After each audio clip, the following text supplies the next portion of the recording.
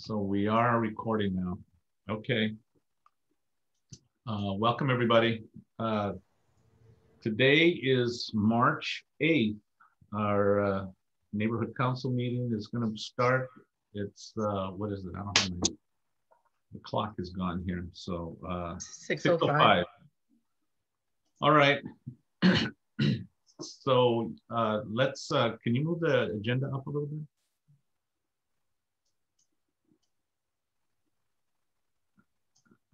Okay. So let me read the beginning just for any new people we have in there. In conformity with the governor's executive order N-29-20 of March 17, 2020, and due to the concerns over COVID-19, this board meeting will be conducted entirely telephonically. Every person wishing to address the neighborhood council must dial one of the telephone numbers listed above and enter 886-5982-5193. And then press pound sign to join the meeting. Instructions on how to sign up for public comment will be given to listeners at the start of the meeting. Public input at neighborhood council meetings, the public is requested to dial *9 or when prompted by the presiding officers to address the board on any agenda item before the board takes an action on an item. Comments from the public on the agenda items will be heard only when the respective item is being considered. Comments from the public on other matters not appearing on the agenda that are within the board's jurisdiction will be heard during the general public comment period. Okay, we're down to item number 1. Welcome everybody.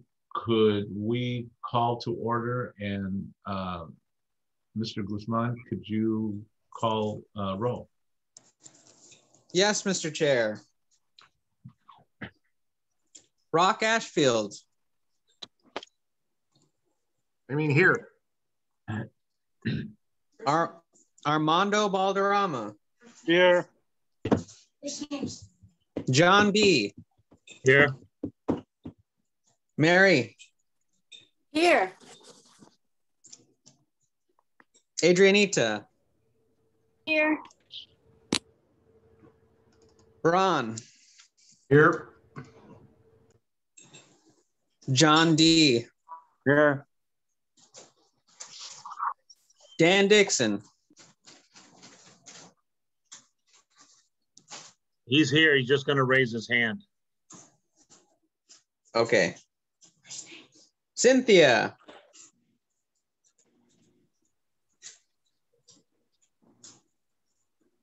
Cynthia. She's here. I saw her. Sorry, name. I have to say it out loud here. Gwen. Here. Laurie. Here. Jan. Here. Melanie. Here. Kelly. Here. Alan. Do you mean Alec? Yes, I'm sorry about that. Excuse me. Ray. Here. Chris. Here. Okay, everyone's here. Okay, terrific. Thank you, Christian. Item number 2, kind of have a sad note to pass along to those of you who know Pete Burmeister. You probably recognize the van that's on the screen. You've probably seen it all over the city. Pete Burmeister used to be a member of this neighborhood council for many years. And when he decided to move on, he was still extremely, very much a participant in this community. Pete was very passionate about how he felt about his community, and he was extremely, extremely passionate about his neighbors and neighborhood. To say the least, I know personally I will miss Pete. He is a terrific gentleman. He is someone that I think many people can learn from as far as how he is engaged in his community. So what I'd like to do is take a moment of silence in honor of Pete Burmeister. And if someone would like to say a comment about, Pete, please say so. We're gonna try to keep it, within a minute or so. But I think honoring Pete is the least we can do for a person who we all will miss. So if we can take a moment of silence, please.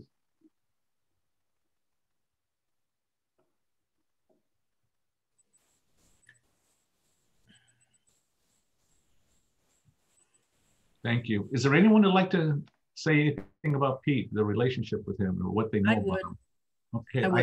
Okay, I see Melanie's hand and Cynthia. Do it now? Let's go with Melanie, and then Cynthia, you'll be next, okay? Yeah, it's sad. He's I think a lot of people could learn about what it means to be like a good neighbor, to look out for people. Aside from neighborhood council, when we bought our house here and first moved in, he was the first person that came over and introduced himself, offered to do whatever, on the lookout for the neighbors all the time around him. And he was always willing to help. He, even with like the park and the businesses and everything in the neighborhood, he was constantly going and trying to see what he could do about somebody. Even if it wasn't in his power to do it, he still tried, and he reached out to try and help, with the neighborhood and with people. And that's the way he did with neighborhood council, is he always was trying to find a way to fix things or help with people and the businesses in the area. Thank you, Melanie. Cynthia, I believe you're next. Yeah, I came on when Pete came on in 2010. And I remember seeing him and thinking how much energy he had. He had energy till the week he died. It was just amazing how much he cared for everyone. I mean, everyone in the community always was wanting to come on all the community, the committee meetings and listen to what was happening, even if he wasn't on the board anymore. And I know he loved his dogs. He loved the job of training other people's dogs. And he was always having coffee with the school police and the different police from the different communities. He was a go-getter. And I think he's going to be very missed by all the people, especially the police officers that knew him. Thank you, Cynthia. Lori, you're next, and then John Barbera. Thank you. Well, to say that Pete was a character is an understatement. Okay, he was just a force of his own. We weren't always on the same side of how we felt about community issues, but I never doubted that he cared about our community. It was never personal. It was never about him. It was about, as he used to say over and over, I want to improve the quality of life for my, as he would say, community, and I appreciated that. And, his van, everybody in town recognizes his van and knows the good works he did with his animals. And my understanding is a lot of the work he was doing the last few years, he wasn't even getting paid for it. It's just, he has a really big heart when it came to his German Shepherds. And I appreciate all the years he gave to our board and to committees. And yes, he will be deeply missed. Thank you, Ray. Thank you. John Barbera?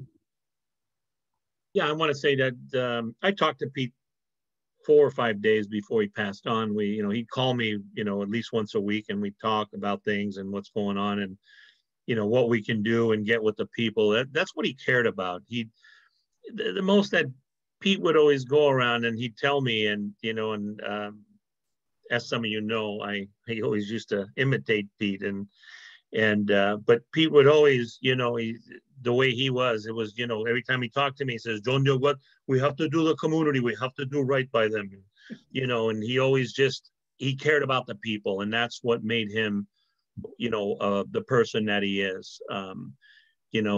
Should we have this? Should these be here? Should this go in? It wasn't, about him. It was about, going door to door and talking to the people to see what we can do. Even during this pandemic, he wanted to do it. And, to me, that's a person that, really cared. And it was a pleasure for me the few years that I got to know him. 025929228 is not available. At the tone, please record your message. When you've finished recording, you may. Thank you. John, you want to continue? John? Did we lose John? I don't know what happened there. Hello, John. John Barbera, are you still there?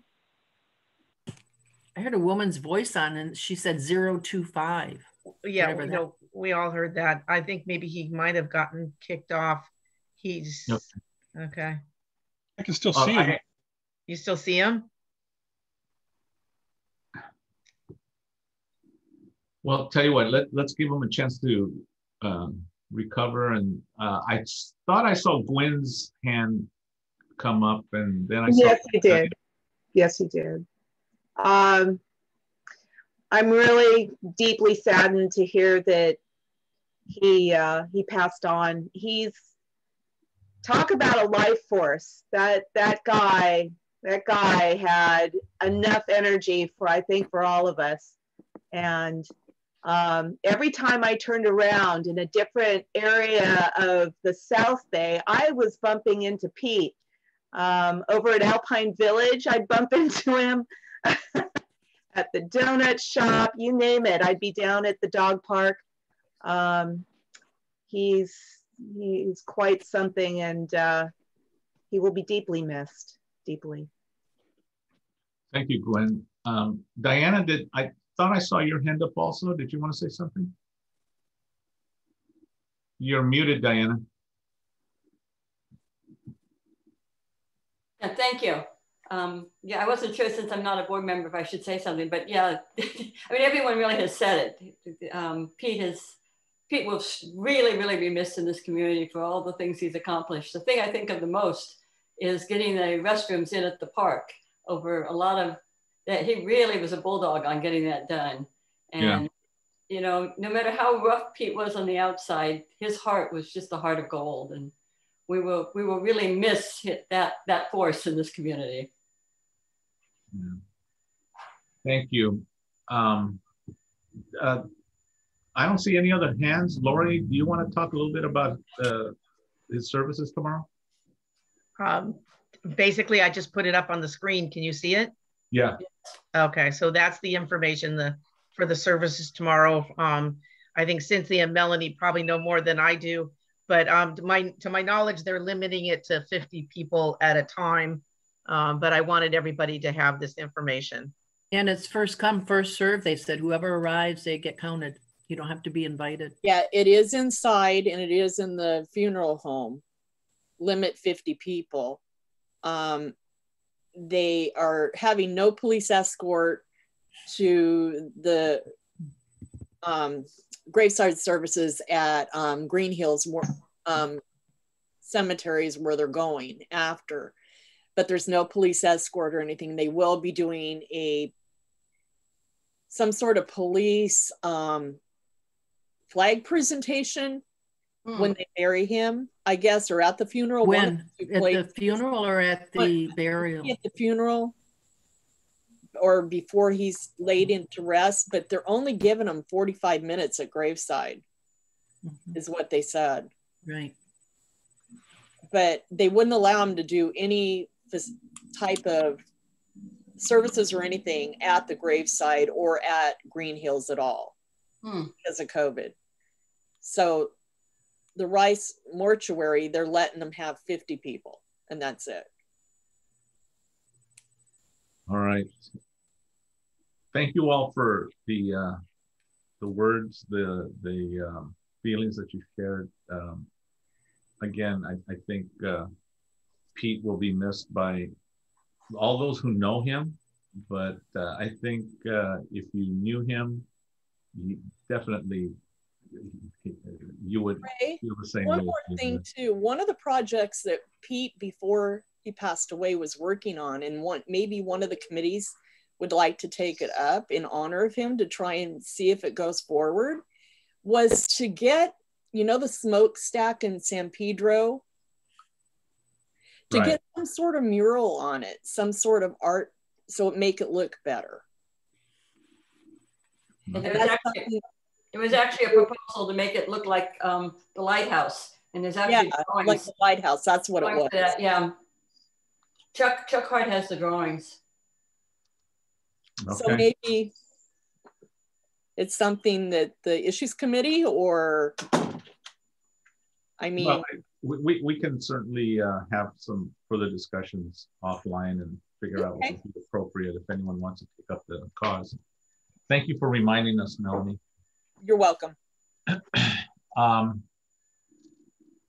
So we'll move on to item number 3. So I have a couple of things that I'd just like to remind you again. Any single address by any board member shall be no longer than 2 minutes. A board member may speak a second time after all board members have had an opportunity to speak if time allows.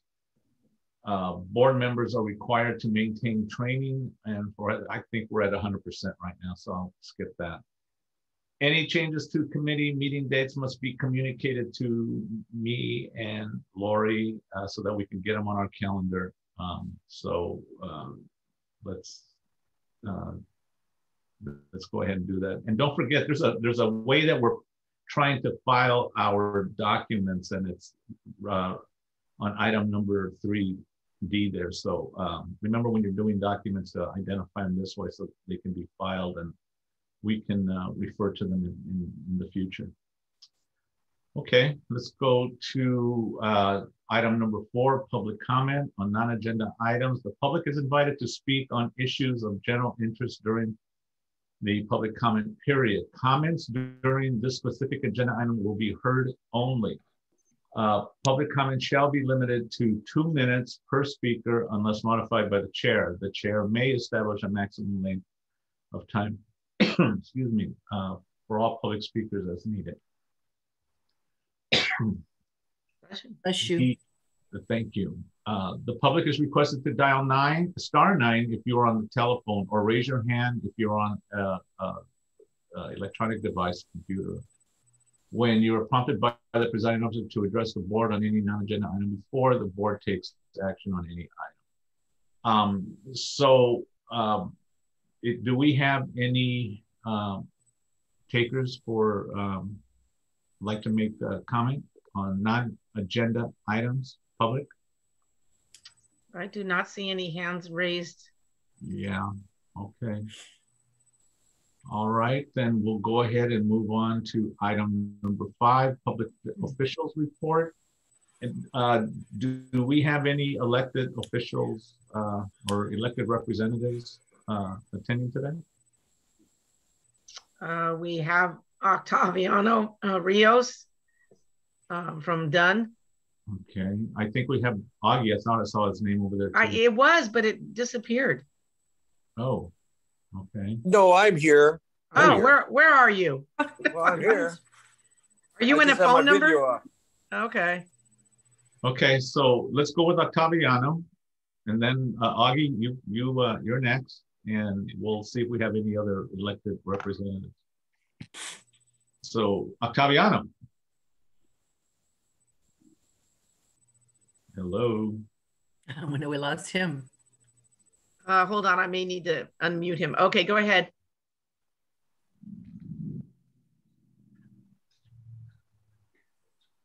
Octaviano. You should be able to. You're not muted. Oh, there you are. I muted myself on the laptop. Sorry. Will I ever learn? Good evening, everybody. This is Octaviano Rios with the Department of Neighborhood Empowerment. First of all, my condolences to you all for the passing of Mr. Peter Burmeister. And thank you for sustaining that sense of humor. He also had it, but sometimes with his accent, I couldn't figure it out. But it was always a pleasure to talk to him about the quality of life in San Pedro. So my condolences to everybody in the community and the family and the board. I want to keep my report relatively short. I know that you have a few items on your agenda that I'm not going to touch on, but I did want to share some dates here. There is a NC, the last NC candidate information session will be held this Saturday, March 13th at 9 in the morning. Again, that will be the last one. So if you have any candidates that are kind of on the fence or folks that are seasoned but want to get more information about running a successful campaign, this is definitely the place to go. Or someone that's not even running that may want to consider filling a vacant seat in the future. This would be another good session for them to step in and listen to how to advocate for issues, how to connect with voters, and running a successful campaign in general. So I encourage everybody to attend who haven't already. There are also some funding trainings coming up. One is tomorrow at 2 p.m. This is for financial officers. The one after March 9th is March 23rd at 6 p.m. And for those that are interested in finding out the funding division's role with community events, they are holding a special workshop on Thursday, March 18th at 6 p.m. in the evening. Let's see here. Advocating for continuing virtual meetings. We are well into this pandemic.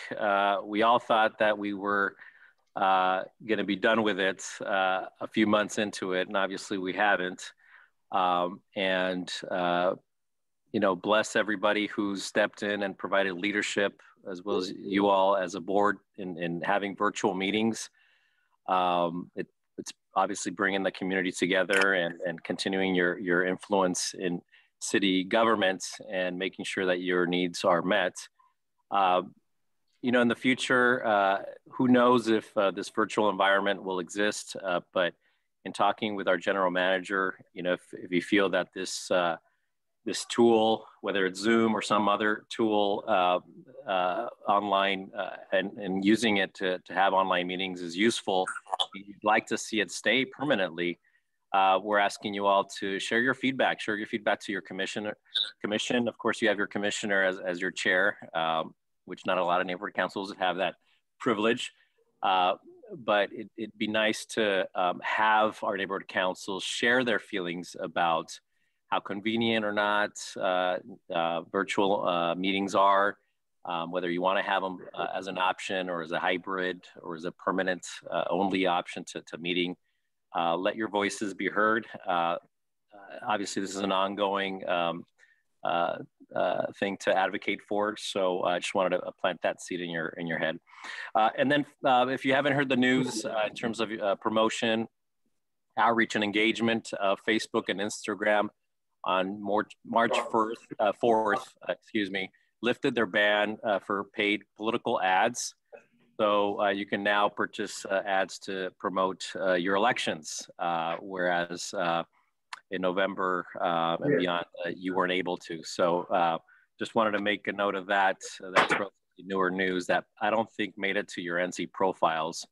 Another thing to highlight in your NC profiles is if you're looking to host candidate town hall, we have a few tips, but also some requirements that you just want to revisit to make sure that you're in compliance with how you're organizing your candidate forums. And of course, we're here as well as the city attorney's office if you have any doubts, questions, or if you'd like to review just a general format, your plan with us, we're available.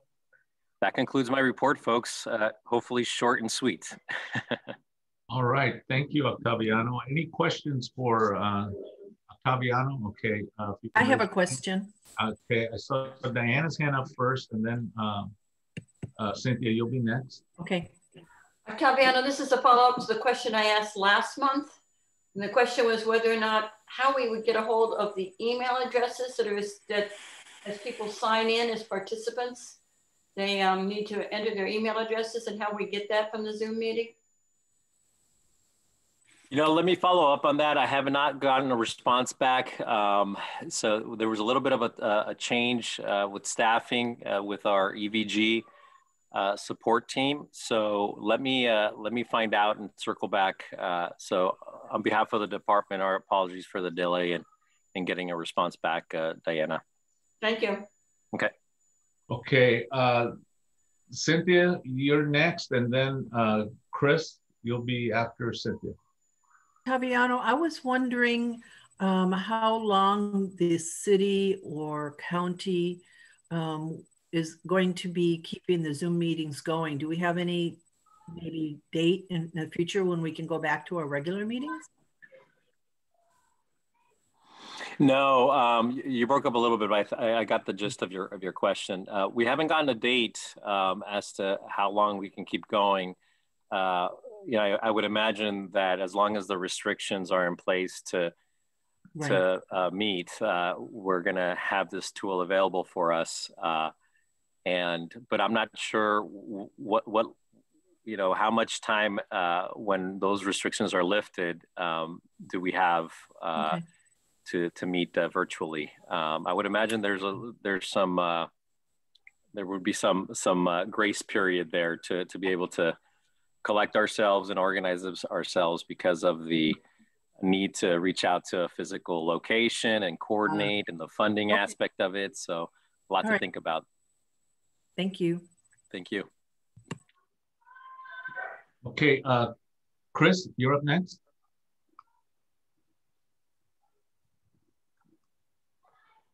Unmute yourself.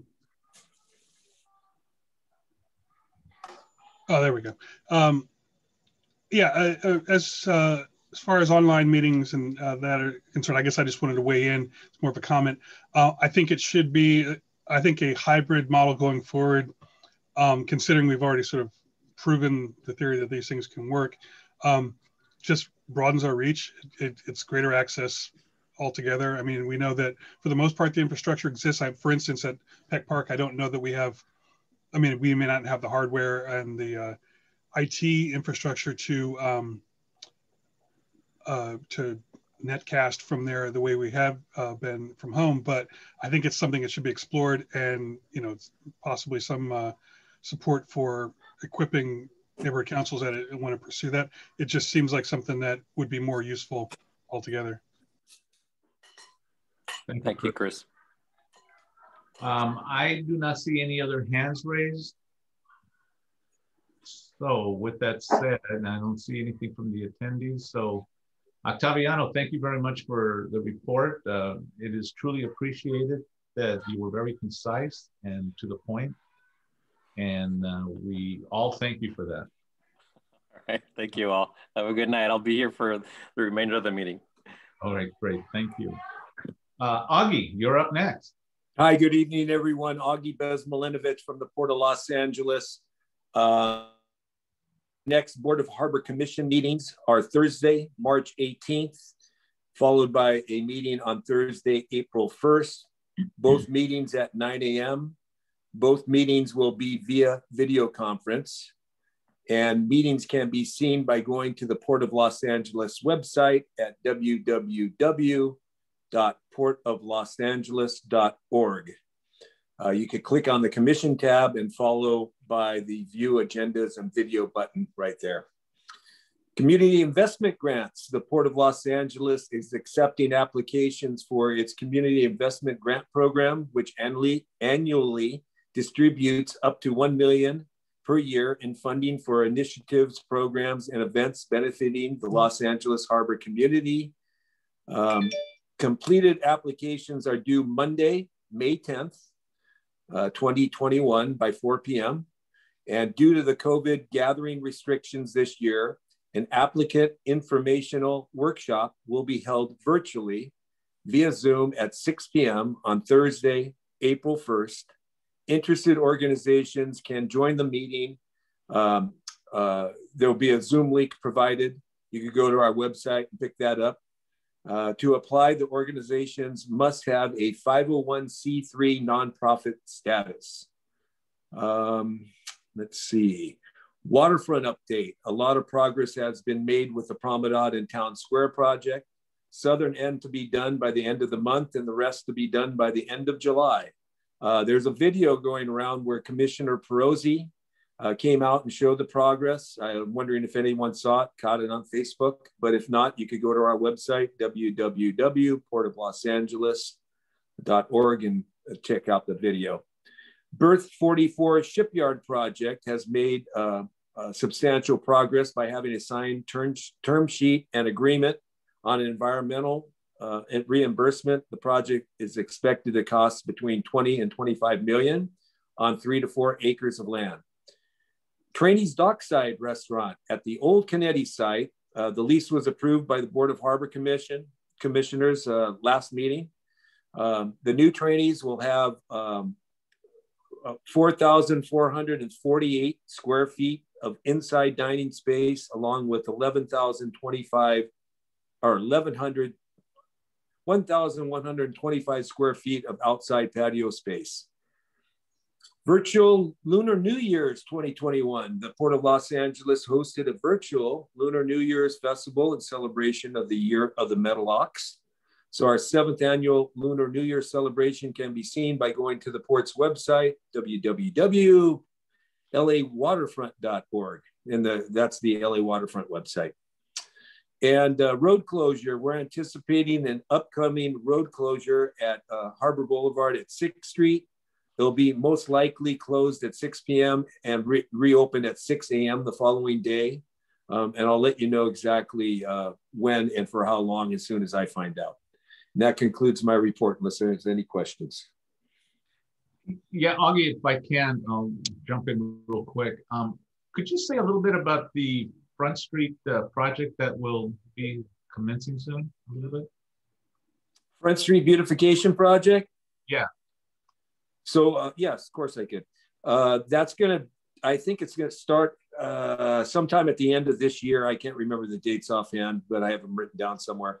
Front Street is the street, if you head north on Harbor Boulevard, and as soon as you cross the Vincent Thomas Bridge, it becomes Front Street. The Front Street goes from there all the way to Pacific Avenue. Left side is Knoll Hill. The right side is China Shipping. At one time, we were going to incorporate that project with the on and off ramp project that we're doing for the SR 47 and the I-110 project. We found out that that project's going to take longer to get done. So we broke out the Front Street beautification project, and we're going to be able to do a lot of it and then follow up. And as soon as we're done with the Front Street beautification project, that SR 47 I-110 projects should start construction to complete the rest of Front Street.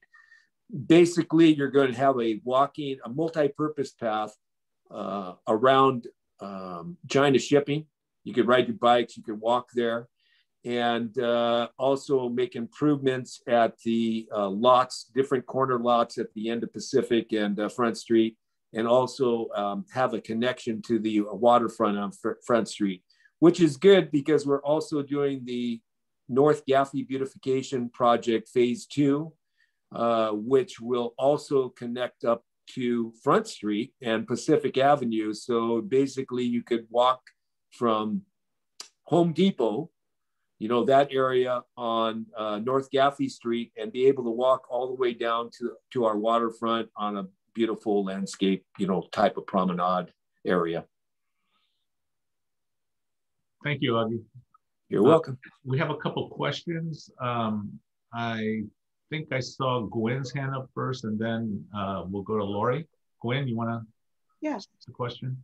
Hi, Augie. I just recently heard that the St. Thomas Bridge, there's some foundation work that is going to delay the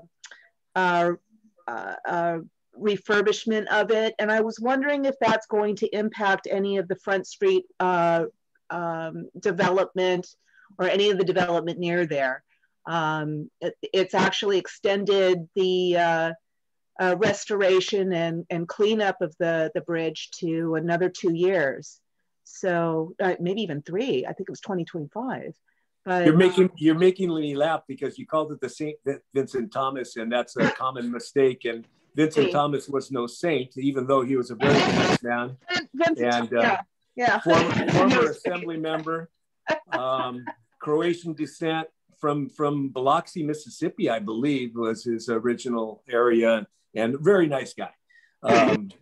But you're probably referring to Donna Littlejohn's article that was in the Breeze recently. And no, that's not going to affect our Front Street beautification. Actually, it kind of benefited us because we decided to break off the Front Street project. We were going to wrap it up in one. So the Front Street beautification project's actually going to start a little sooner. And like I said, as soon as that project is finished construction, the project that you're referring to will go into construction and finish the rest of Front Street. So it's good timing.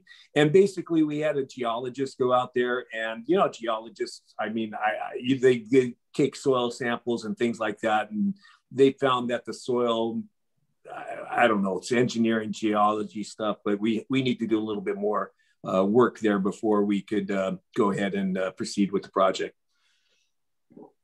Sorry, Augie. Sorry, Lori. Just one more question. Regarding the dog. Gwen, can we go to the next question? We want to try to get as many as we can. And Lori had her hand up. So, Lori, you want to go ahead and ask your question? Okay. Well, it wasn't so much of a question for Augie. I really appreciate the updates you send to us.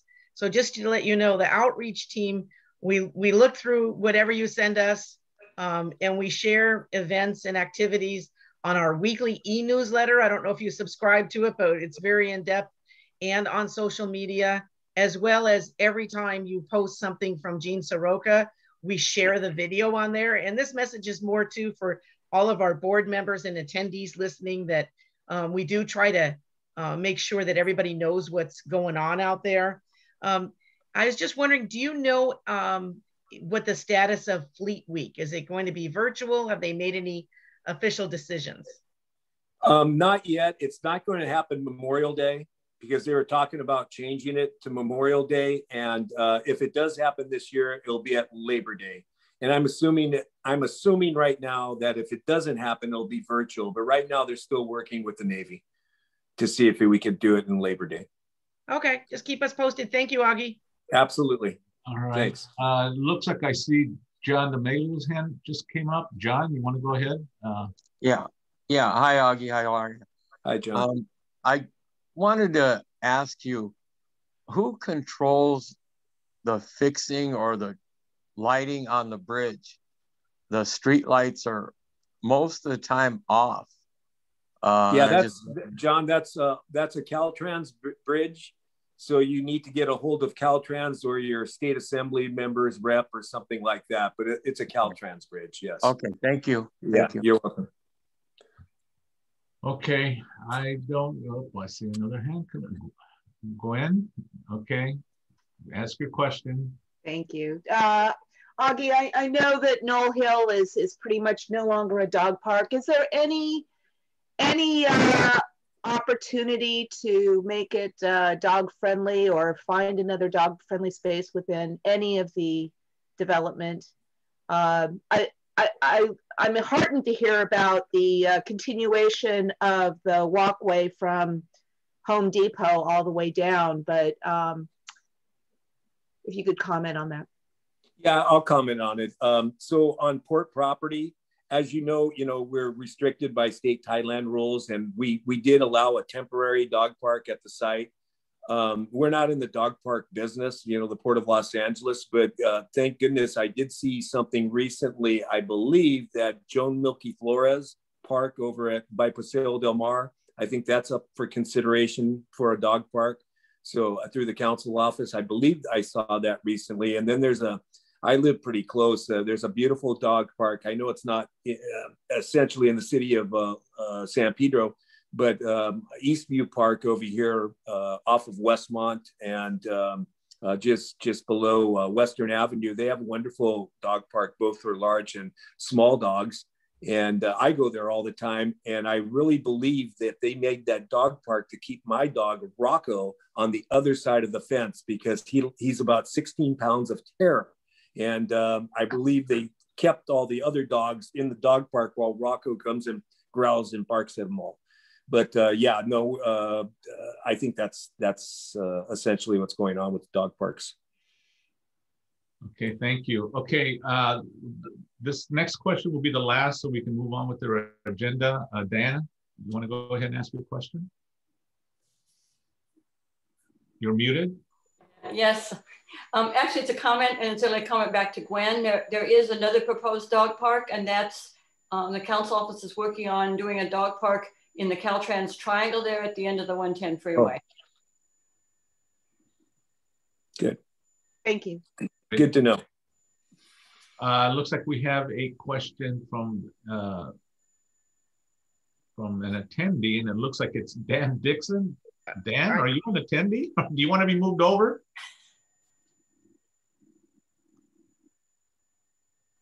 I moved him. Did you? Okay. Yeah. Sorry about that.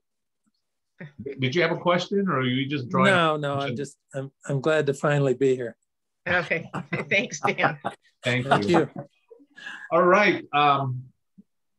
Augie, thank you so much for being here tonight, and thank you for the update. Appreciate it. All right. Good night, everyone. Have a wonderful meeting. Good night. Okay. Budget representatives, Melanie and or Lori.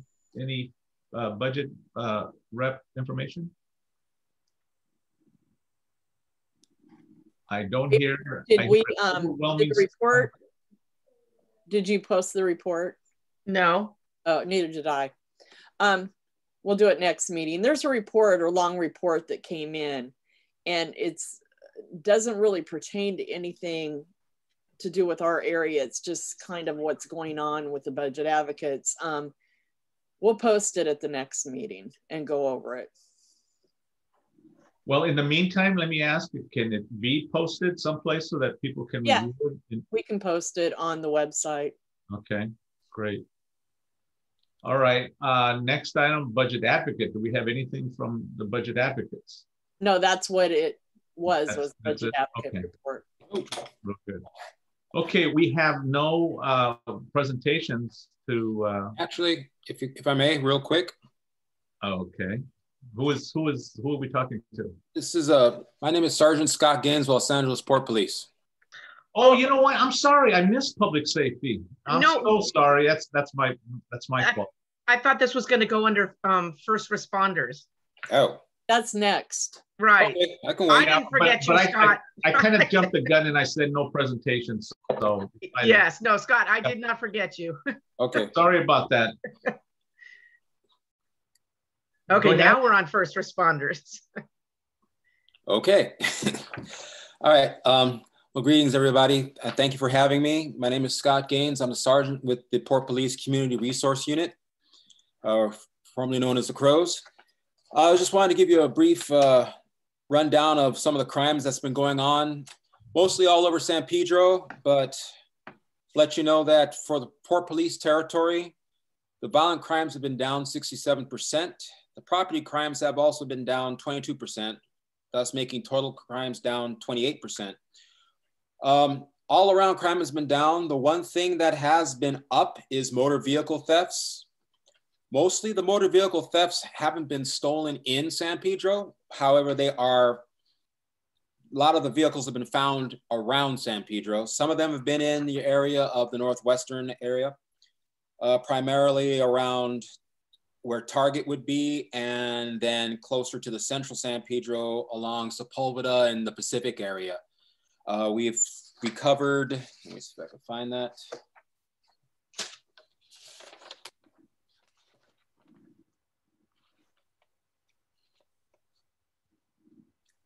It's been up 91%. We have a 91% increase of motor vehicle theft, with 7 in this month, in this last 3 months alone. So that was up compared to the none of last year, and then a gradual uptick of 23%. So, and then there's been some burglaries from thefts, but mostly it's been in the Ports of Call Village area. But that's pretty much of the property crimes. Outside of motor vehicles, basic crime has been down in the area. That's pretty much all I have. Great news. Thank you, Scott, for that. No problem, Appreciate sir. it. And again, my apologies for kind of just jumping over that. Was purely unintentional. Not a problem. And I also know that we have our Ray, just one quick question. What, yes. Scott, were you planning to come to our meeting each month? I will be planning to have either I will be coming or I'll be sending one of the people that are underneath me, one of the crows. Okay, great. We look forward to seeing you and nice to meet you tonight. Thank you. Nice to meet you too. Let me see. It looks like we have Dan Brown, our senior lead for our area. Dan?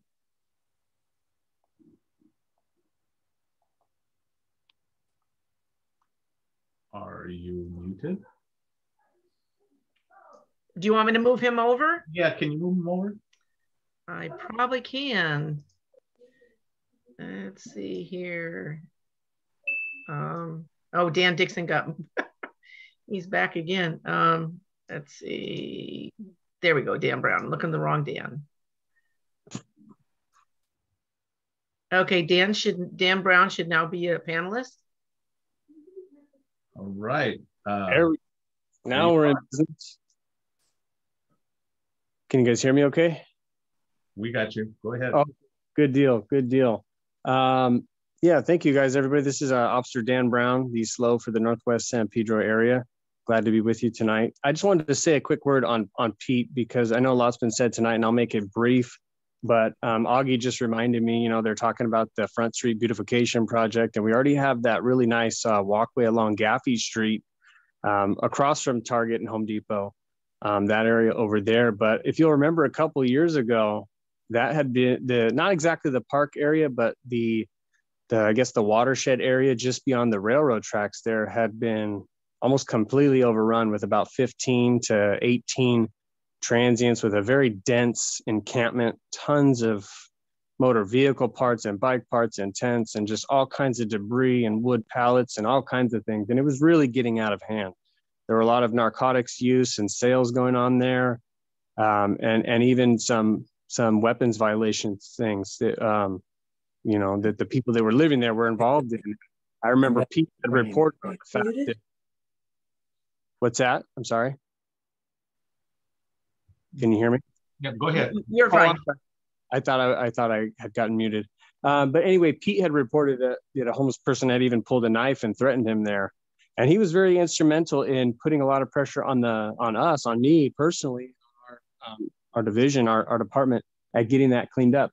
And he even came to one of the CPAB meetings and got our captain's ear at the time, Captain McManus, and let him know what a problem it was. And really it was, but it wasn't something I could really handle on my own just because of the sheer numbers over there. But with his persistence, I was able to get the resources that we needed to get enough officers over there to get that cleaned up. And it took a little bit of time, but it's a marked improvement from what it was. In fact, there are no more encampments over there to this day. Every once in a while, there's some debris and activity over there, homeless activity, but it's much cleaner and it's a much more pleasant place to be along. So I just wanted to highlight that because he definitely was a positive impact and improved the quality of life in the community. So enough on that though. But as far as crime stats go for the broader area, which I cover, I wish I could say it's as rosy as it is on the port side. They're seeing a bit of a decrease, but in the Northwest San Pedro Neighborhood Council area, crime is definitely up.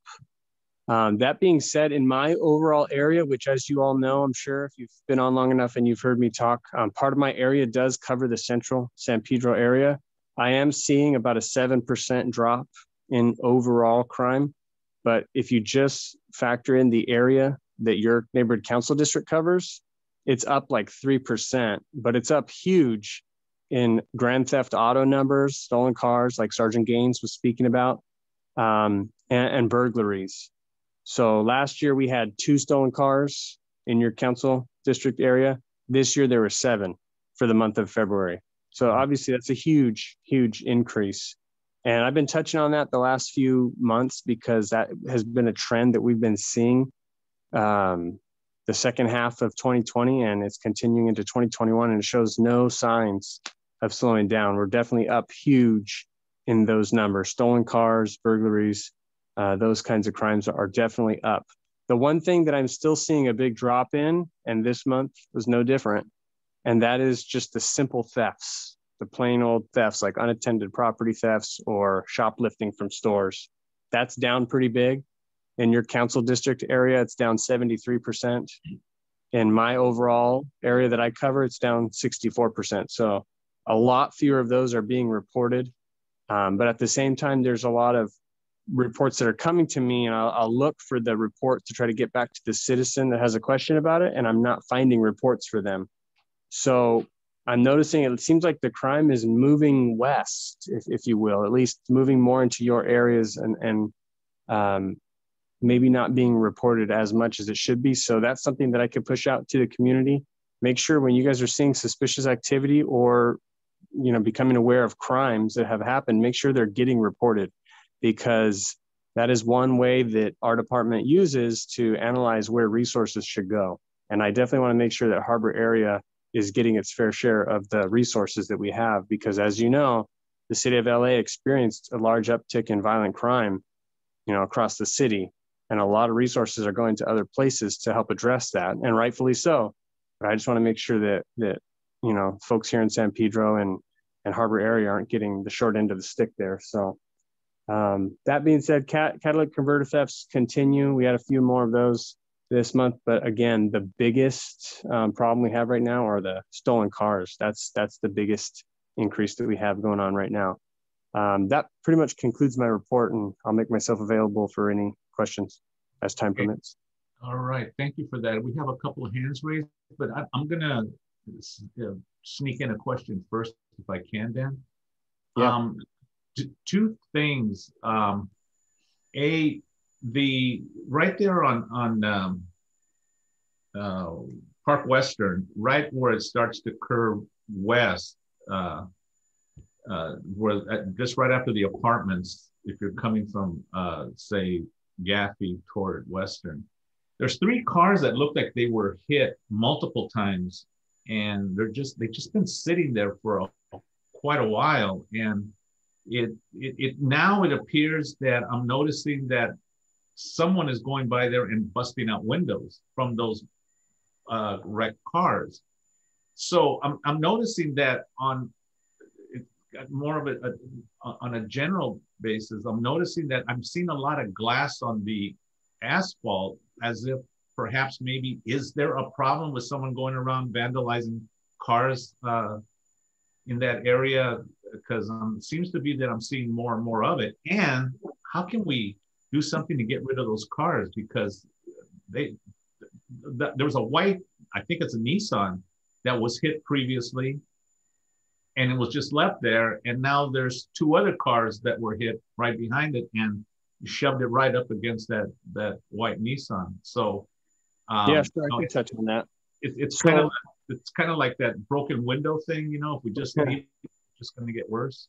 That's what I was going to say. That's literally like I think the dictionary definition of broken windows theory. You know, you see a smashed up car, and if you don't do anything about it, then more smashed up cars are gonna be there. But yeah, I can speak to that. If we're talking about where Diana had that sign put in, that no dumping sign right around that area, is that where you're talking? It's the same place, Dan, as the other cars before. So I know that right there's one particular individual who makes his living, or at least augments his income, by buying salvaged cars and fixing them up and selling them. And he tends to park his cars on the street. I don't know that these are related to him, but I can just say that has been a problem in the past there before. I have addressed that with him. You're not really supposed to run that kind of business like that. You're supposed to have your own private property to store those kinds of vehicles. You're not supposed to use the public street to store your vehicles for fixing up and selling. There's a DMV code for that. It's kind of not so easy to get them to enforce, but there's an easier way to address that, and that is through enforcing the registration laws. But as you guys know, over the past year, that has been eliminated from my tool belt, if you will. I wasn't permitted to impound unregistered cars for a very long time. Now that has been allowed to resume, there are certain restrictions where I still cannot do it, but I am able to enforce that again. So it just comes down to me knowing about it. So I didn't see those cars that you're describing, but I can tell you this: if you send me an email with those, if you snap a picture from your phone or just give me the license plate, or actually that's a pretty easy description. If it's got broken glass everywhere, I can go over there tomorrow and look for that. But I can mark those tires. I can go make contact with that guy and make sure he moves it, or let him know that he's going to start getting his cars impounded again, because that did work the last time when I started impounding some of those cars.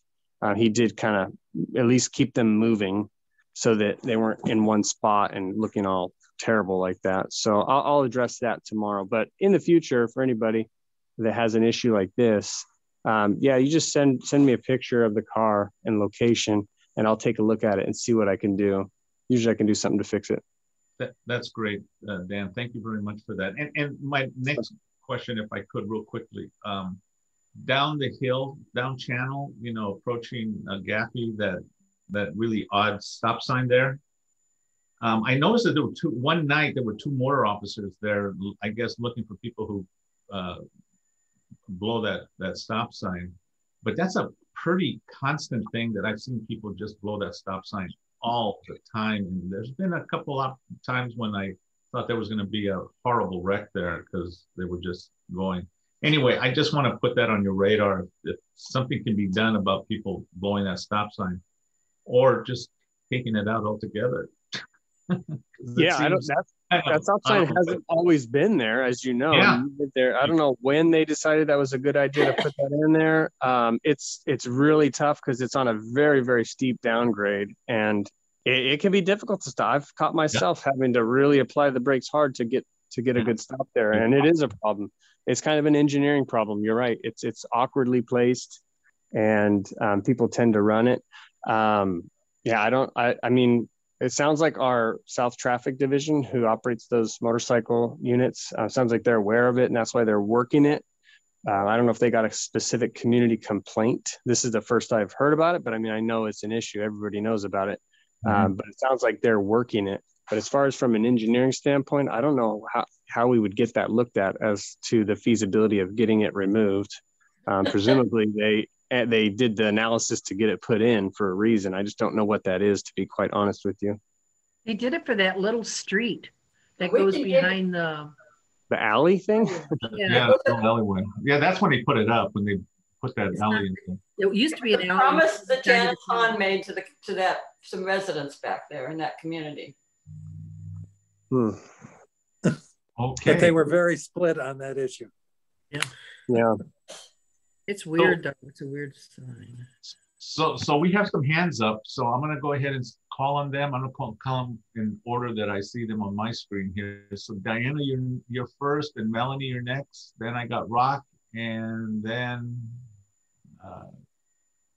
Gwen. So in that order. So go ahead, Diana. Thank you. Yeah, you covered my first point, which was those three cars, which are back in the same place and suspect it's the same person. But the second one is a question. Saturday morning, along about 8:30, 9 o'clock, there was an incident, a lot of sirens. I was told that it was a battery in progress someplace on the Capitol Drive area. Can you tell us what that was? Was it residential? Was it in a commercial area? It was at Battery Drive. It was at Battery Drive. Yeah. I don't know what call you're referring to. I can look it up. Saturday at 9 o'clock in the morning. I heard you say battery. I thought you said the type of call was a battery, like an assault against somebody. You're saying at Battery Street.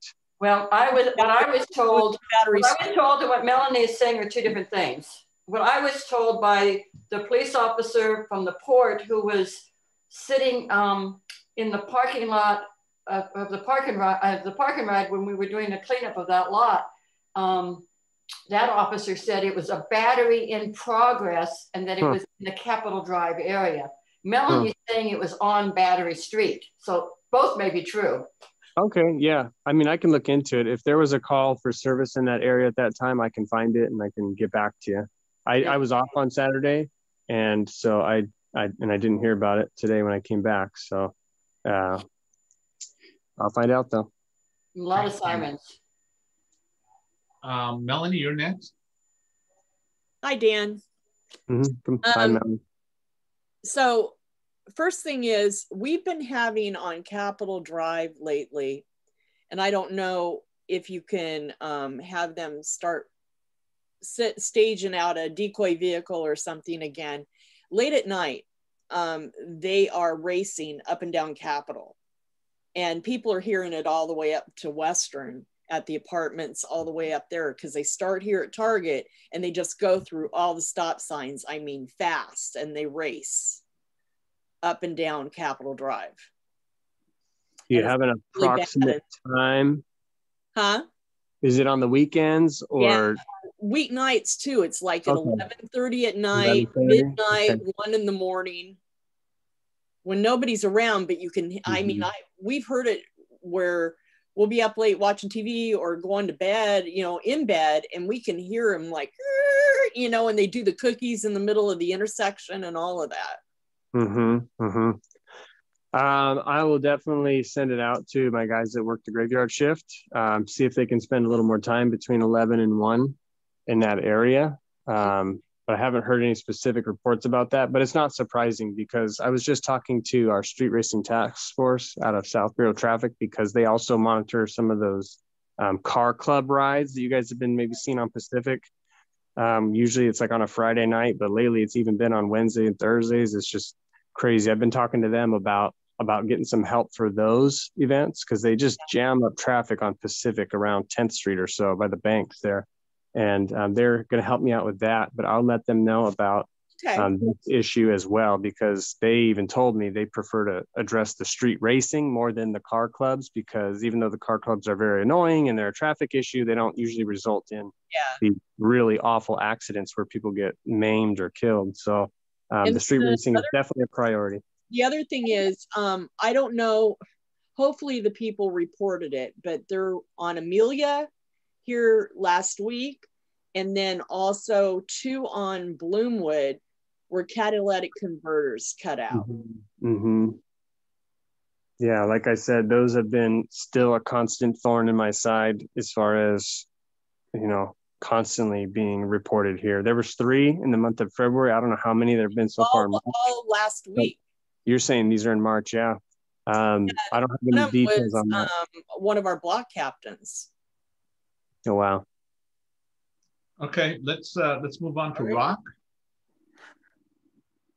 Hi, Dan. Thank you for everything you do. I really appreciate it. And I sort of hate to ask this type of stuff, but it is feedback, especially when you're going through budget stuff and all that kind of business. But you know where I am, and I virtually had a guy Friday evening, like at 6 o'clock, almost run me over blowing through that stop sign. It was absolutely ridiculous. I just wanted you to comment, even coming back from Western. By the way, a catalytic converter got stolen out of our parking lot at Trader Joe's where we are. So even in there, you get a problem. But the general thing, even coming down Western, people pull out in front of it. I mean, the general way of people driving now has just deteriorated. Can you comment on that at all? I really don't even know what to say other than I agree with you 100%. Sometimes I'm driving to work on Pacific, and you know, I'm going the speed limit 35 miles an hour or something like that. I feel like it's a reasonable speed. And I'll have people literally, you know, they reduced Pacific down to 1 lane in all directions now.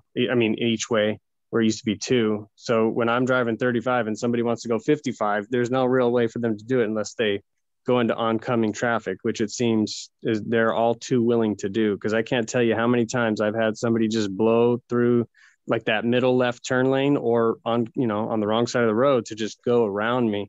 I think it's just a cultural problem that we have, you know. I think unfortunately right now people are kind of selfish, you know. I mean, that shouldn't be too controversial to say that. We're a pretty selfish society, and I think people want to get where they're going right now, and they don't want anything in their way. And it's reasonable to them when they do it. I think when we tend to do things that aren't exactly the right choice, I think we tend to justify it to ourselves for some reason.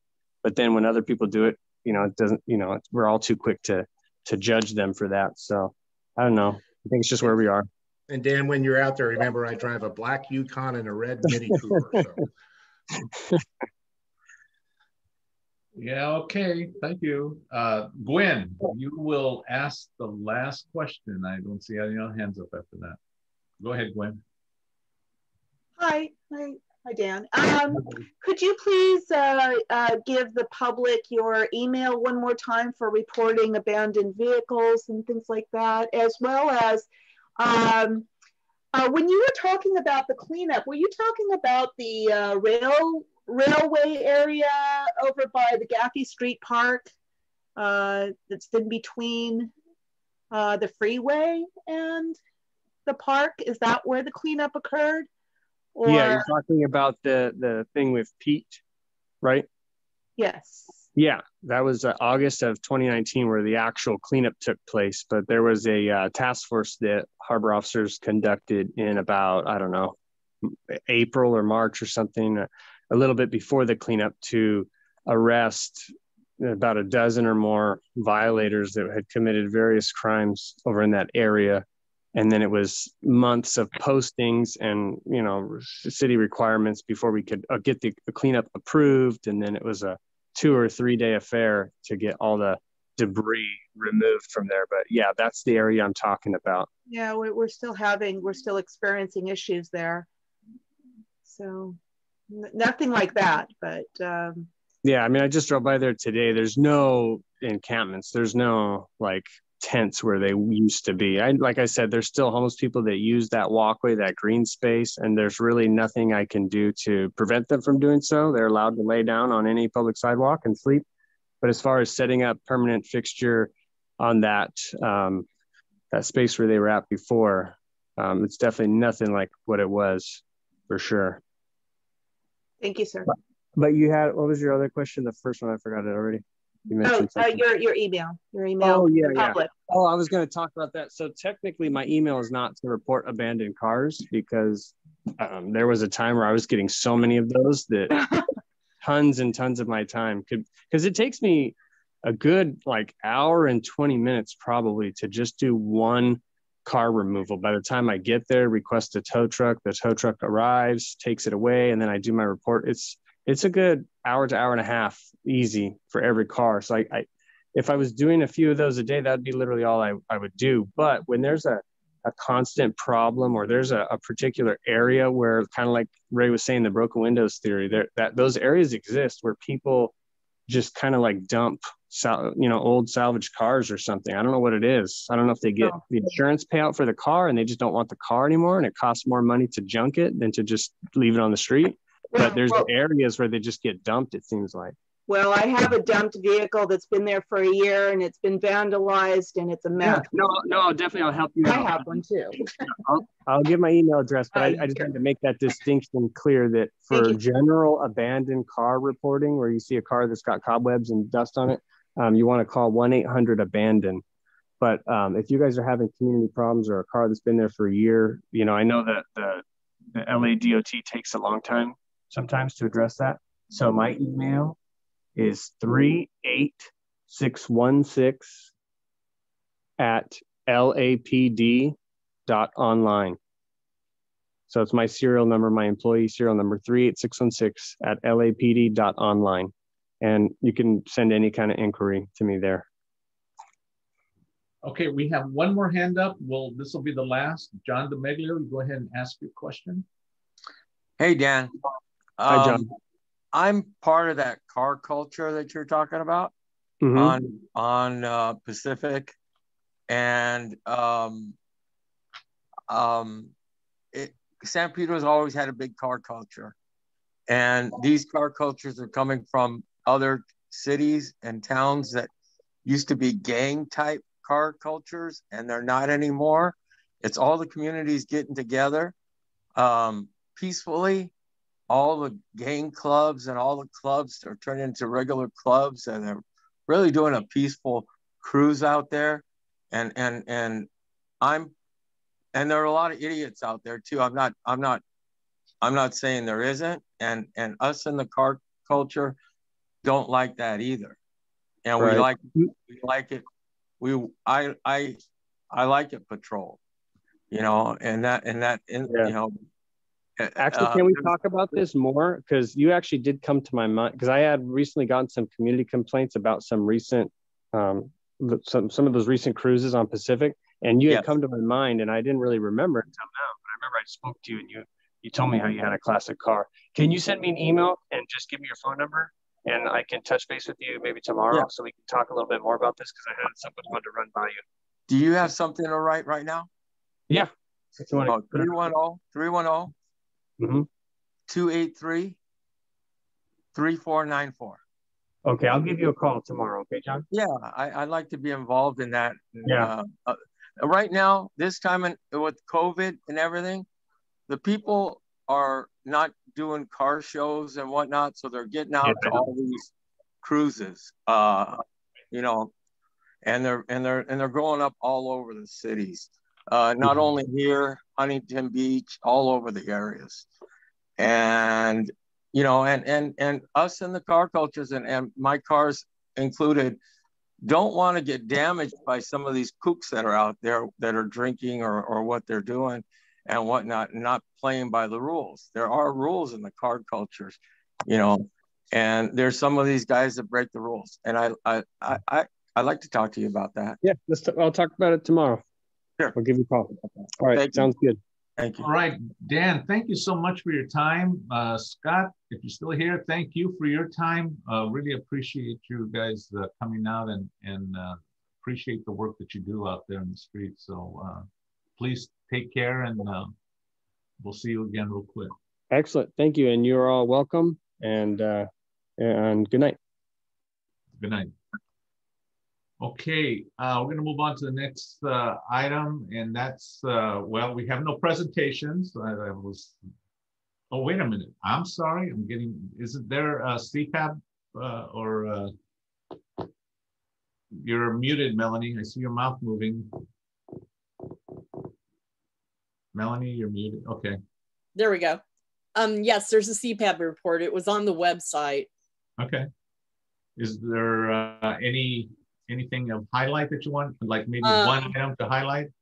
If not, don't worry. We'll read it on. Pull it up here. You need me to share the screen with that, or everybody should have looked at it already? What's the deal? Well, usually we share the screen. The CPAP. All right. Let me see if I can find it for you.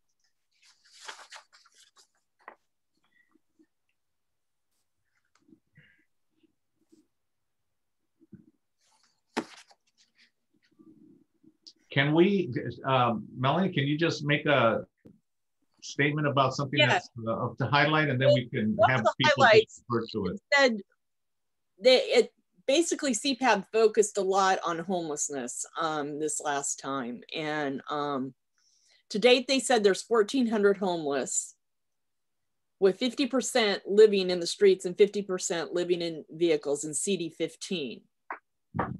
They're trying to create enough housing of various types to meet 1,400 is the magic number. Okay. So what they said was basically that if they get to that magic number 1,400, then they can enforce places like the Gulch, places that they're all over on the sidewalk and all that, and be able to enforce the 5611, that they would be able to do it because we would have the capacity to house all the homeless that's in our district. Mm-hmm. There are 75 tiny homes that are going to be built at Harbor College in May 2021. The Project Room Key at that was over on Harbor Boulevard at the Best Western there, that's gone because they have to have a bunch of repairs and stuff, so it will be no longer part of any program. But they did acquire the Travel Lodge and Harbor Gateway and the Motel 6 in Harbor City. The navigation site is completely full, is what they said, with storage.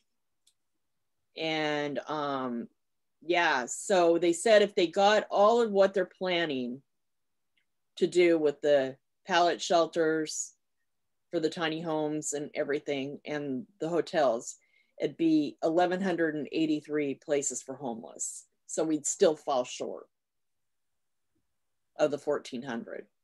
Okay. And that's it. All right. That was a lot of the meeting. Okay. Well, appreciate it. Thank you so much for the feedback. We'll move on to the next piece, which no presentations, as I've said multiple times. I guess I'm just too happy we don't have any presentations this time around. So let's go to the consent calendar. It looks like we have just one item on the consent calendar, and that's to approve the February stakeholder meeting minutes. Do I hear an objection to just go ahead to use it on consent calendar? No objection. Can I get a motion from somebody? I'll move. Mary motions. Mary. Second. Mary motions, and who seconded? Melanie. Melanie. Any discussion? No discussion. Christian, would you like to take the vote count? Yes, I will, Mr. Chair. Rock Ashfield. Abstain. I'm sorry, I didn't hear it. Okay. Armando.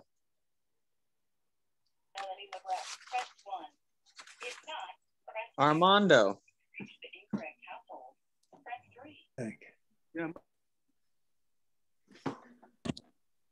I'm sorry, what did you vote, Armando? Yes. Okay, thank you. John B. Yes. Mary. Aye. Adrianita. Yeah. Ron. Yes. John D. Yes. Dan. Yes. Cynthia. Yes. Gwen. Yes. Laurie. Yes. Jan. Yes. Melanie. Yes.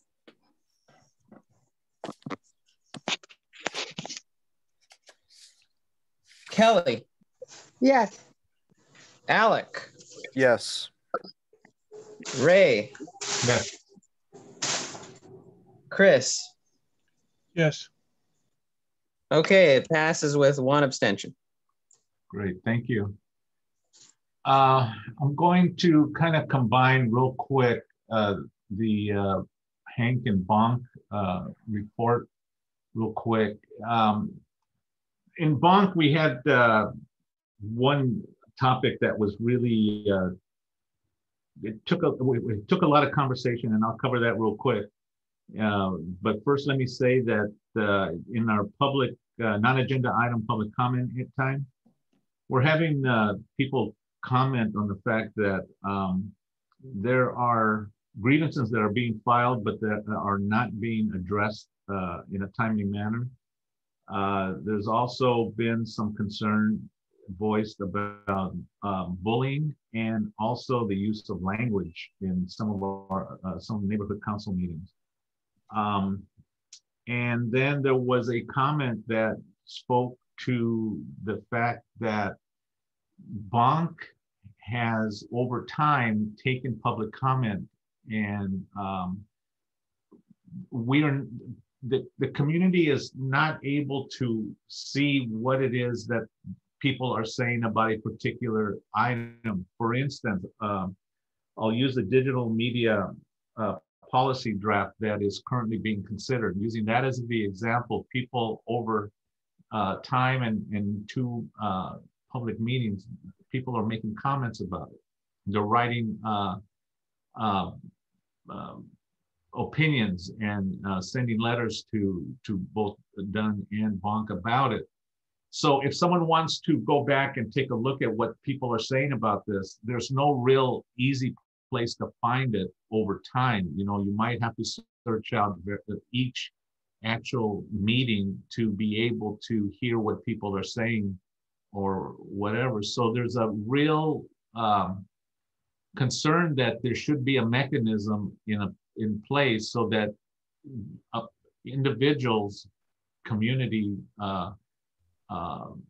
neighborhood council members could actually go and search various items, whether it be a CIS, a letter, comments, or things like that, so that people can see what people are saying, and so that we can also go back as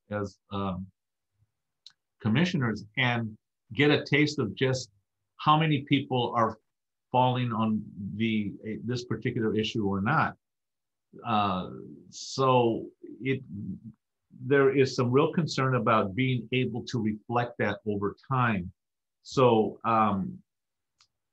there is a recognition that there is a need for that, and they will start looking at options. But I found out that there's actual applications that can be used to record all this information, but it doesn't come without a price. It's quite expensive. So there may be a way to do it in other methods until they're able to actually get this application in place. So in speaking to the digital media policy that was also discussed both at Hank and at Bonk,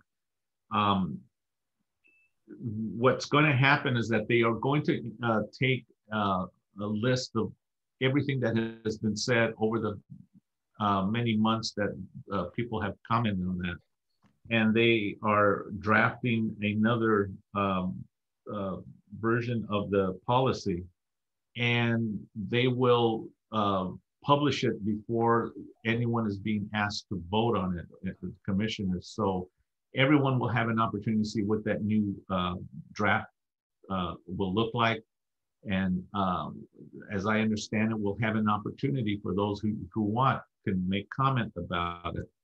And then ultimately, at some point in the near future, they're going to ask the commissioners to vote on it. So that, in a nutshell, is what has been happening, what has happened this past month at Bonk, and it was also covered and discussed at Hank at the same time. That's the main crux of the concern at this time at both locations.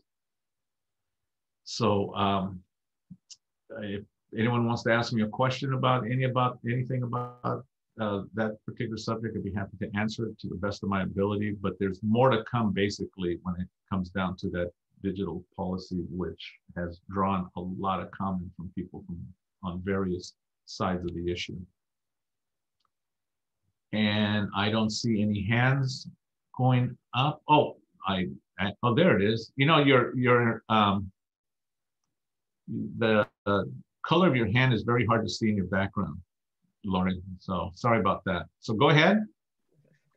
I don't know why my hand is brown and other people's come up yellow. I have no say on that. So anyway, thank you, Commissioner Regalado. I just want to add to that because when we file community impact statements, whether it be on a council file or anything else, I think the importance of it is we're not just sending the message to the group, the city council or a committee. We're also sharing that information with our other neighborhood councils. I don't know about anybody else, but if I'm interested in a particular council file, I'm going to look at what public comments and what other neighborhood councils have stated on it. It gives me a nice overview, sometimes a perspective that we haven't thought of before. So I found this extremely disappointing that the Department of Neighborhood Empowerment didn't say anything about the fact that there's no way to share this information. I felt the lack of transparency just unacceptable. And honestly, they're saying it costs like $35,000 to get the mechanism needed to put this in there. They could have just on their own website allowed these to be posted. because they have a section on their website for Board of Neighborhood Commissioners. So I'm just voicing, you know already, Mr. Regalado, but everybody else needs to understand that this lack of transparency and sharing information does affect things. We all should be sharing information. It helps us weigh in and evaluate topics. So I hope that sooner than later, they will address this. Thank you. You're welcome. Thank you for your comment. So if it's okay, we'll go ahead and move on to the next agenda item, and that's committee reports.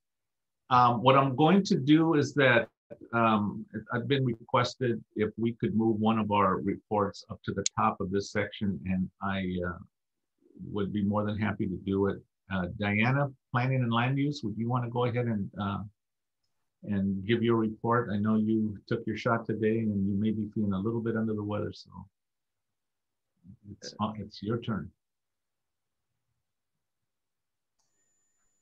Thank you. Actually, I'd like to start with the Bylaws and Election Committee report. Absolutely, whatever works for you. And then do planning and land use. With regard to the elections, candidate applications are now being accepted for the board. The last day to apply is March 30th, and all of the documentation to be a board member is due April 2nd. So I would strongly urge you not to wait till the last minute in case there's a problem with the documentation you submit. The best way to file is online. However, there are also paper applications available at the mailroom at 1805 South Gaffey. The paper applications are confusing, so it is far preferable to file online. As Octaviano said, there's only one more candidate information session, and that's the one this Saturday. And there's information on it on our website if someone needs it. As of today, the city has received 4 applications for the 16 seats on our board. There was 1 application for the at-large seat, 1 for the Averill area, 1 for the Taper area, and 1 for the non-governmental organization. The strength of this board lies in its members, and I would encourage you to think about who you would like to serve on the board and to reach out and encourage them to apply. As for the voting this year, remember that that's going to require pre-registration. And online voter registration begins April 16th and ends June 8th. If you don't want to wait for the online portal to open, you can actually go online now and download the registration form. And then if you download it, you complete it and you have to mail it back in, but you can certainly do that. Voting itself opens May 17th and ends June 15th. And there've been a couple of changes regarding balloting. So ballots can be returned by mail or they can be deposited in the drop box in Peck Park. And the first change is that the ballot box at Peck Park is actually going to be open for 5 days. 5 days. It's going to open on Friday, June 11th at 9 in the morning. They'll open it and then they'll close it on Tuesday, the 15th at 8 p.m.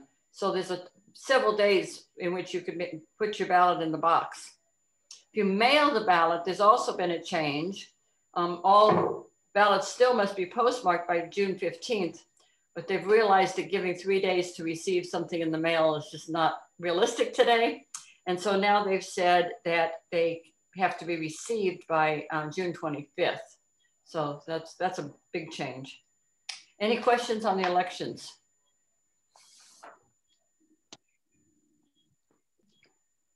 If not, I'll move on to planning. What do you want me? Do you want me to put the Iowa? What do you want me to put on the screen? The diagram for the Iowa, or okay. The letter. I guess. Okay, let me see if I can find it. The diagram first. So we have 2 action items. The first of which relates to the USS Iowa. The Battleship Iowa is applying to the state for funds to develop a park and community center adjacent to the ship. It's a competitive grant process and they've asked us for a letter of support. The proposed project would include an approximately 5,000 square foot multi-purpose community center, educational exhibits, a veterans memorial, maritime displays, public art, an information kiosk, and landscaping. And there would be a landscape walkway that would connect the ship to the promenade. So one of the questions you probably have is what we had. You know, they've been considering moving to the fishing slip, but no decision has been made yet regarding that move. So the question was, well, where's the proposed park going to be? Well, right now, there's one of the diagrams. One of the proposed park currently has been designed for its current location. However, if they get the grant, and that's a fairly big if, I think, but if they get the grant and there is a decision that is made to move the Iowa over to the fishing slip prior to the time they actually start construction under the grant, and yet between the time you get the grant and take, we're talking about 2 or 3 years before this would happen. If that happens, then they would actually renegotiate with the state to have the park moved to their new site at the fishing pier, if that happens. If, however, they've already started construction on the park, and then they decide they're going to actually make the move, the park would just stay right where it is. So that's the better design to show the community center is the kind of, what does it look like? The arched look over there is actually the community center. So it's just a rough drawing of the landscaping they plan to put in. We had a lot of discussion around using native plants, and they're going to be doing some consulting with local groups on that. So what you have before you is a letter of support for this project that received unanimous vote at the committee. Any questions or comments? Whoops, that's the wrong one. Whoops.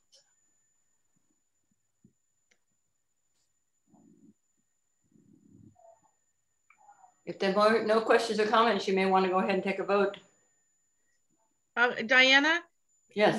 There were a lot of ifs in your presentation. If this, if that. Why do we need to vote on it now when there's... Because the proposal's due tomorrow. Ah, okay. And Lauren, they want to get the fund. It's taking advantage of an opportunity that exists. And the if was just to say there's a way out. If there is a change, it's possible to make the change. Okay, thank you. Okay, so we want to get the funding now. Just let me say that this is not a committee, right? Yes. So we're on discussion now on this because it looks like we have people that are already making comments. So we're on the discussion, and we do have some hands raised. Rock, did I hear you that you had a comment or a question? I was just saying they're applying for the available funding now so they can get it. And then if they have to move, and they probably are, it'll just go to where they finally end up. So. I see, okay. So we do have a couple of hands up. I have John DeMaglio will go first, and then right after John, we'll have Gwen. John, you wanna go ahead? Yeah, I'm not sure how this is gonna work. To get to that park, park is geared to the kids? Number one question. And number two question is, do you have to pay to get to it? Do you have to pay to get in the parking lot?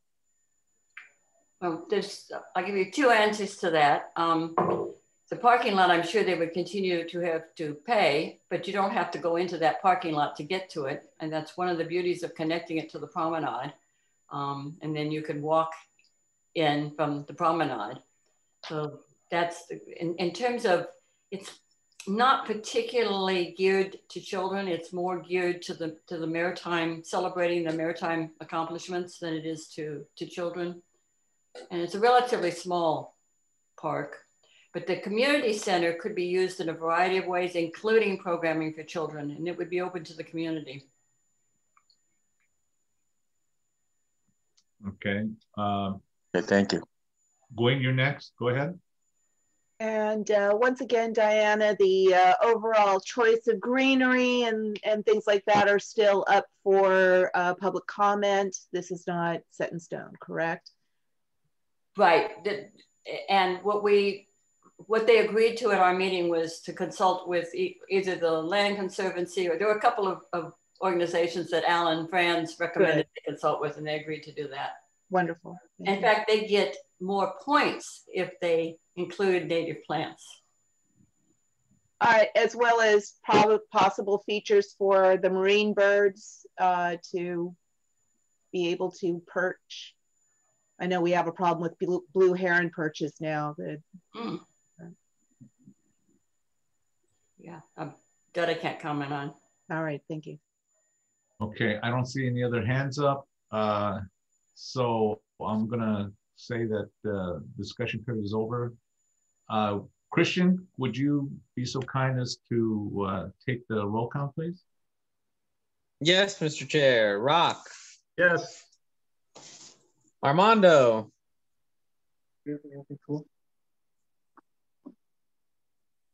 I'm sorry, what was that, Armando? Yes. Okay. John B. Yes. Mary. Aye. Adrianita.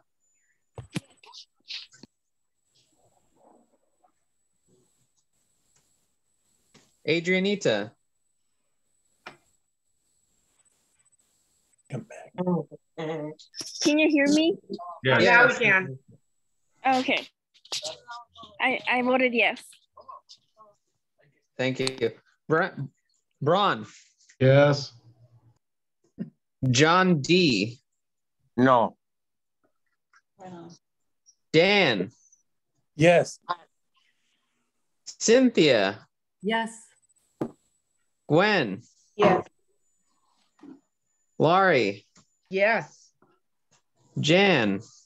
Yes. Melanie. Yes. Kelly. Yes. Alec. Yes. Ray. Yes. Chris. Yes. Mr. Chair, the motion carries with all yeses except for one no. Thank you. Okay, next item. The next item is to consider a community impact statement in support of a council file. This is a council file. It's a little tricky because the council file is to oppose Senate Bill 10. And Senate Bill 10 is another attempt by the state to force upzoning on local entities. Senate Bill 10 would allow the city to upzone by right a parcel currently zoned for a single family to allow potentially 10 units on what is now a single family lot without any environmental review if it is within a half a mile of a major transit stop or on what they consider to be a high quality bus corridor, or it's in a job rich area, or it's in an urban infill site, which describes a lot of Los Angeles. This would duplicate some of the provisions of the city's TOC program without the TOC requirements for affordable housing. So there would be no affordable housing requirements in there. You could just put up 10 units, that's it. The proposed community impact statement would support a motion by Councilmember Koretz to include opposition to this SB 10 in the city's legislative platform, thus instructing the city's lobbyists to actively oppose it. The proposed CIS states that SB 10 is another example of the state legislature seeking to take land use planning away from local government, may destroy the character of our neighborhoods, has the potential to overwhelm our infrastructure, and does nothing to address the lack of affordable housing. Indeed, it may push land costs even higher. Furthermore, it would create additional bureaucracy by requiring the state to develop and update a map of job-rich areas every 5 years. So this was, again, came unanimously out of committee. So just to be clear, Diana, a yes vote would support the city council's opposition to SB 10. Right, so if you oppose SB 10, you want to vote yes on this. Great, okay. Any discussion? I see one hand up and that looks like Lauren. Thank you, Ray. Diana, this is horrendous. So the way I'm reading this, who would be in support of this? Construction companies that are making big money off of this? I'm lost. Developers that want to come in and just put up a lot of units. That's primarily what I would think. Mark may also have some input on who would be in favor, but developers would be the big beneficiary of this. People that are land speculators. Isn't this why it drives up cost? Isn't this totally against things that we have been fighting for years, to have local government have a say in these type of programs? Yes. It's actually interesting, Lori. Some of the people who support this, I can't believe they support it. I want you to know I don't. I think it's horrendous as well. And that's why we should vote accordingly. Well, thank you for this information. And the CIS clearly states what all the issues are. I appreciate it. Thank you. I have another hand. Dan Dixon, go ahead. Just a brief comment. This whole thing is rife with the arrogance of the government of the state at many levels, but particularly the legislature right now. The number 10 on a single family dwelling unit, where on earth did that come from other than the greedy individuals we're talking about? No relief for affordable housing. Diana's absolutely right about it. Driving up further driving up real estate. And I'm speechless. I'm speechless. If I could vote yes 10 times, I would. And the other thing we'll do, in addition to following the CIS, we're not allowed to actually lobby our state legislatures, but we can do, and what we do is we send them a copy of the CIS. So that's good. What we do. So, Diana, I think what I'm hearing though is that there is this support of this city council measure allows the city to put it on their legislative agenda so that they in turn can lobby up in Sacramento? Yes, that's what it does. Right, okay. If it passes the city council. All right. Let me see. I see John DeMeglio and then Braun. John DeMeglio, you're up. Yeah, I'm on here. It's kind of hypocritical because the whole downtown area has been overbuilt with less parking. And now we're thinking, well, where are we going to put the brakes on? And I've been preaching it all along that this stuff is going to get out of hand, especially the units that can be in residential areas that anybody can build a unit in back of their residential home. It's all out of hand and we let it get there. So it's nothing different than the downtown San Pedro being ruined. Thank you. Braun, you're up. Yeah, I assume also that the definitions of high quality bus corridor and jobs rich area are pretty vague and overbroad as well. Is that accurate? That's accurate. Yeah, so there's really, even if somebody was for this, there's really no way to even put the cork in it once they open the bottle. Okay, I see no other hands. Oh, okay, Cynthia? Is our city council supporting this? Do we know? Well, they haven't voted on it yet. We wouldn't do it. We do a community impact statement before they vote. Right, I was just wondering. Before them. Okay. That's why we express our opinion when we do. Okay. Again, see no other hands up. The ones with developer donors probably do. Let's go ahead and take the vote. Christian, would you please be so kind? Yes, Mr. Chair. Rock. Yes. Armando.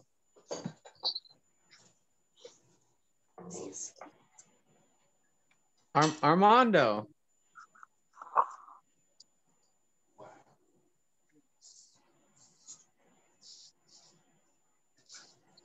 Should we come back to Armando? Yeah, let's come back. Okay. John B. Yes. Mary. Aye. Adrianita.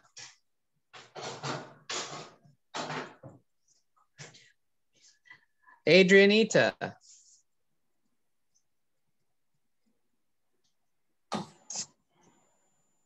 Well, we can come back to her too. Yeah. Braun.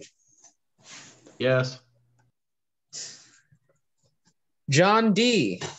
Yes. Dan. Yes. Cynthia. Yes. Gwen. Yes. Laurie. No.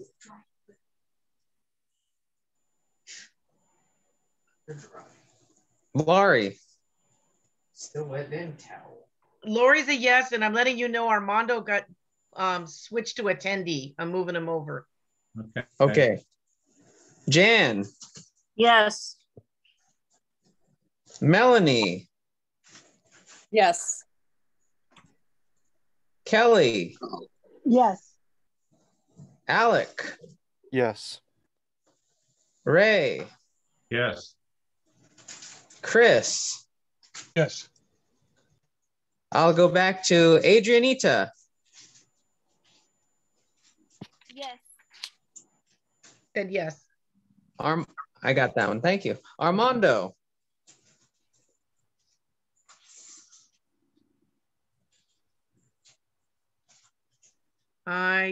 Armando. He's not there. Okay, I can record it as not voting then if he's still there, but he's not. Yes. He's not choosing to abstain, so I'll put it as not voting. Wait, he just try him again. Armando, what do you vote? He is muted. Armando, please unmute yourself.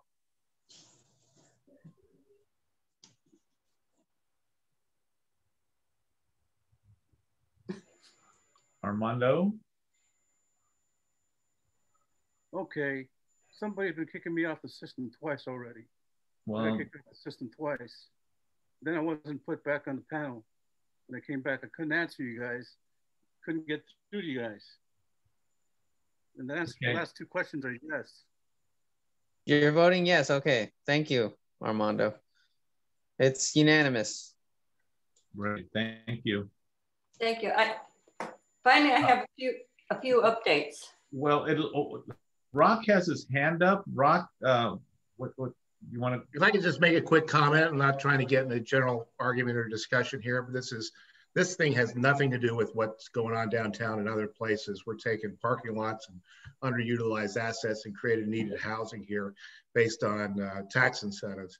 This is very weird. I don't know what this is. So there's good development, there's bad development, and what's going on downtown I think is fabulous. So. Okay, thank you. Diana, did you have something more to say? Yeah, I had a couple updates I wanted to give. Sure. Yeah, first of all, you may recall the motion that we did with regard to the end of the 110 freeway and things that needed to be done. We did a lot of follow-up to that motion, and as a result, some of you may have noticed that the repairs were made to the bridge. I understand that right after it got made, there was another accident, another accident, but that accident has already been repaired also. Caltrans cut down the weeds at the entrance to the freeway, and at least some of the lights have been repaired. I was told they were all repaired, but when I went down there to look, it looks like there's some still not working, so we'll continue to follow up on that. We received a response from the Recreation Parks to the letter we sent regarding Peck Park Canyon. Unfortunately, it was a fairly unresponsive letter citing reduced staffing and budget cuts. There's one item they say they will do this year, and that was to remove the dangerous rusted fencing at the Hernandez Ranch area. Unfortunately, the bid they previously received has expired, so now they have to go out to bid again. So we will continue to follow up on this. Ponte Vista is moving along. The first group of 9 homes, and then today I was told it might be as many as 11 in sub-area 1 have been sold. Those are the largest single family homes. There'll be 76 of them altogether. The townhomes in sub-area 3 are now up for sale.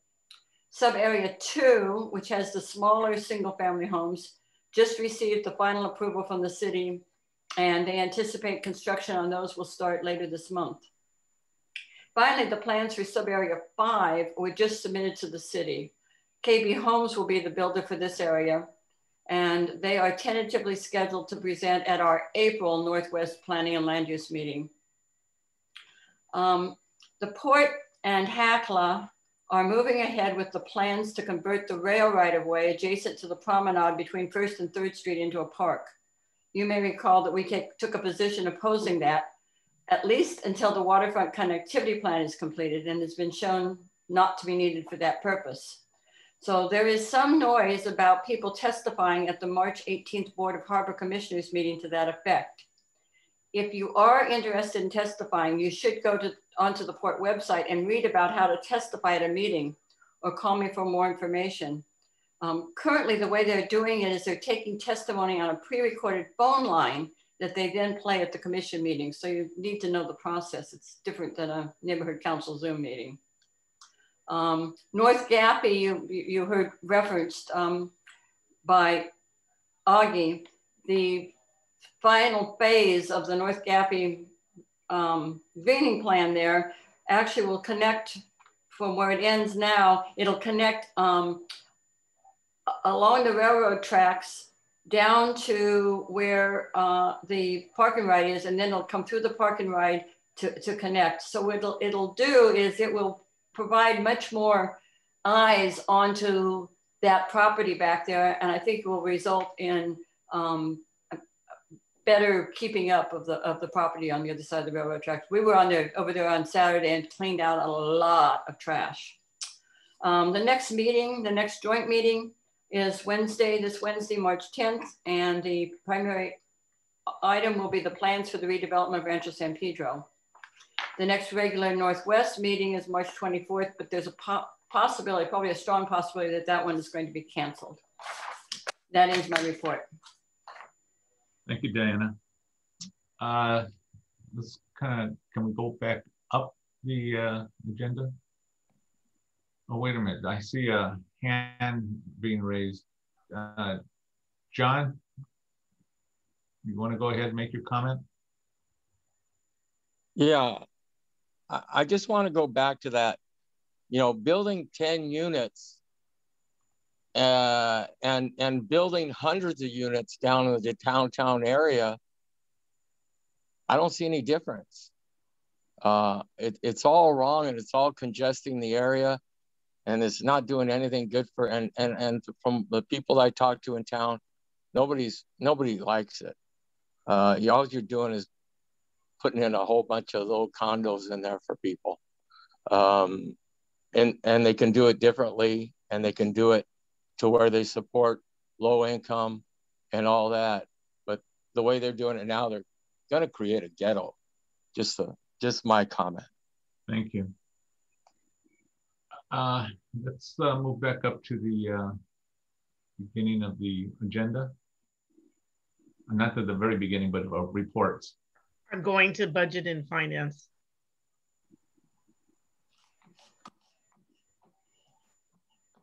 You want me to go to budget and finance, right? That's fine. Yep. Okay. I'm trying to get there. Oh, let's see. Sorry. I got it. There we go. I'm not Cheryl. I'm not as quick. And you have the documents, right, Lori? I'm getting there. I just watch your language, Lori. What? Gobbledygoops. How's that? I have it up on my screen. They should be attached. Yes. Okay. You guys can't see that yet. So let me find out why. Can you see the MER? No. Nothing. Okay, so let's try that again. Now we got it. 25th time's the charm. Okay. So this wasn't ready by the time we had our committee meeting. It doesn't process until the 5th of the month, and our meeting was like the 3rd, I think. Yeah.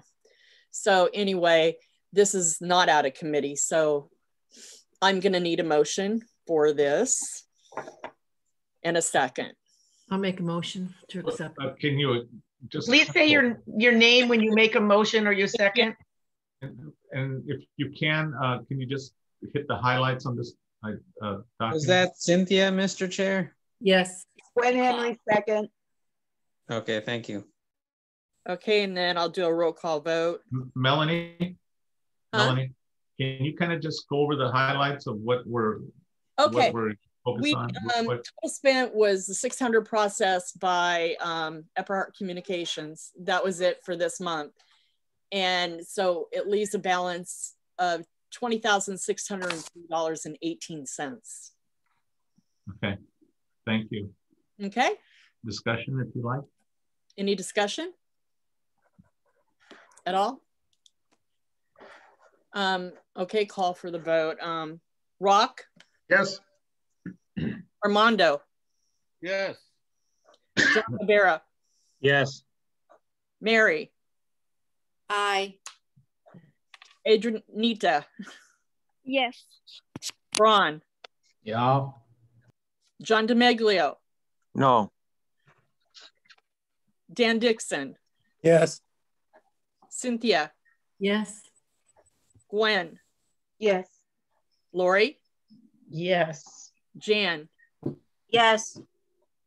Melanie, yes. Kelly? I'm so sorry. Yes. And Christian? Chris? Yes. And Ray? Yes. Okay. Next is the budget.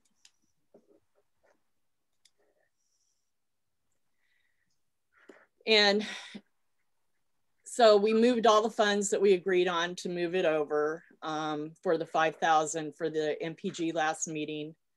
We scroll up, Lori. And so then we have in outreach 4,576.29. And then we have 5,000 existing in the MPG that's going on right now. 1,300 left in elections, and total 20,603.18 left. This is out of committee, so any discussion?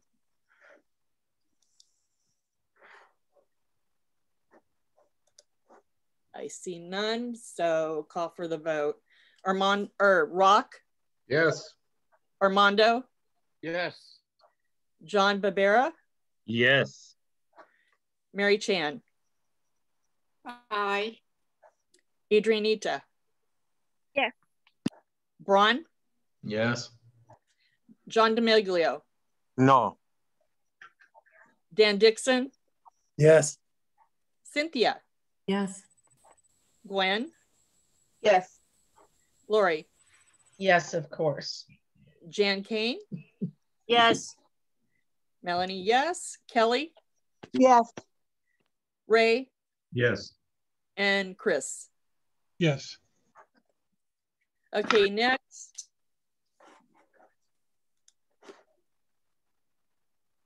I have a request for to use the money. This is already budgeted on our budget for the newsletter, but this is for the newsletter, the last one, newsletter number 2, to approve using the 4450.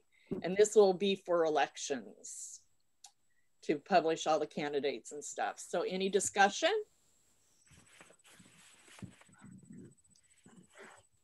Okay, so call for the vote. Rock? Yes. Armando? Yes. John Barbera? Yes. Mary? Aye. Yes. Adrianita? Braun? Yes.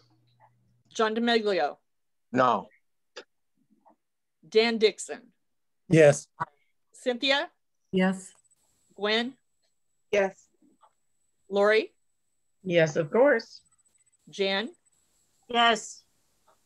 Melanie, yes. Kelly? Yes. Ray? Yes. And Christian? Or Chris Valier?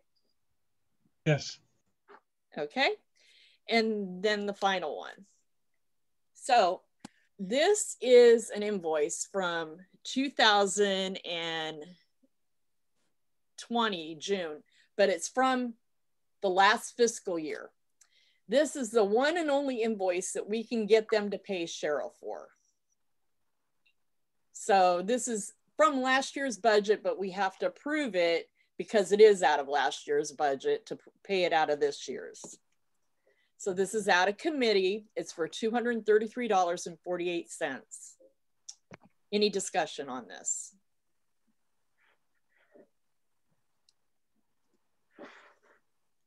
Okay, call for the vote. Rock? Yes. Armando? Yes. John Barbera? Yes, again. Mary? Aye. Adrianita? Yes. Braun? Yes. John DeMaglio? Abstain. Okay, Dan Dixon? Yes. Cynthia? Yes. Gwen? Yes. Lori? Yes. Jan? Yes. Melanie, yes. Kelly? Yes. And Ray? Yes. And Chris Valier. Yes. Okay, that's it. All right. Thank you, Melanie. You're welcome. Okay.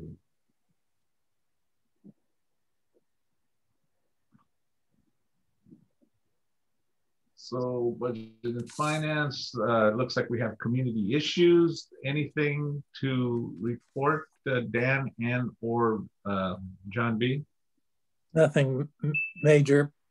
I will say that, like a couple of other committees in our neighborhood council, we are down a person with the passing of Pete.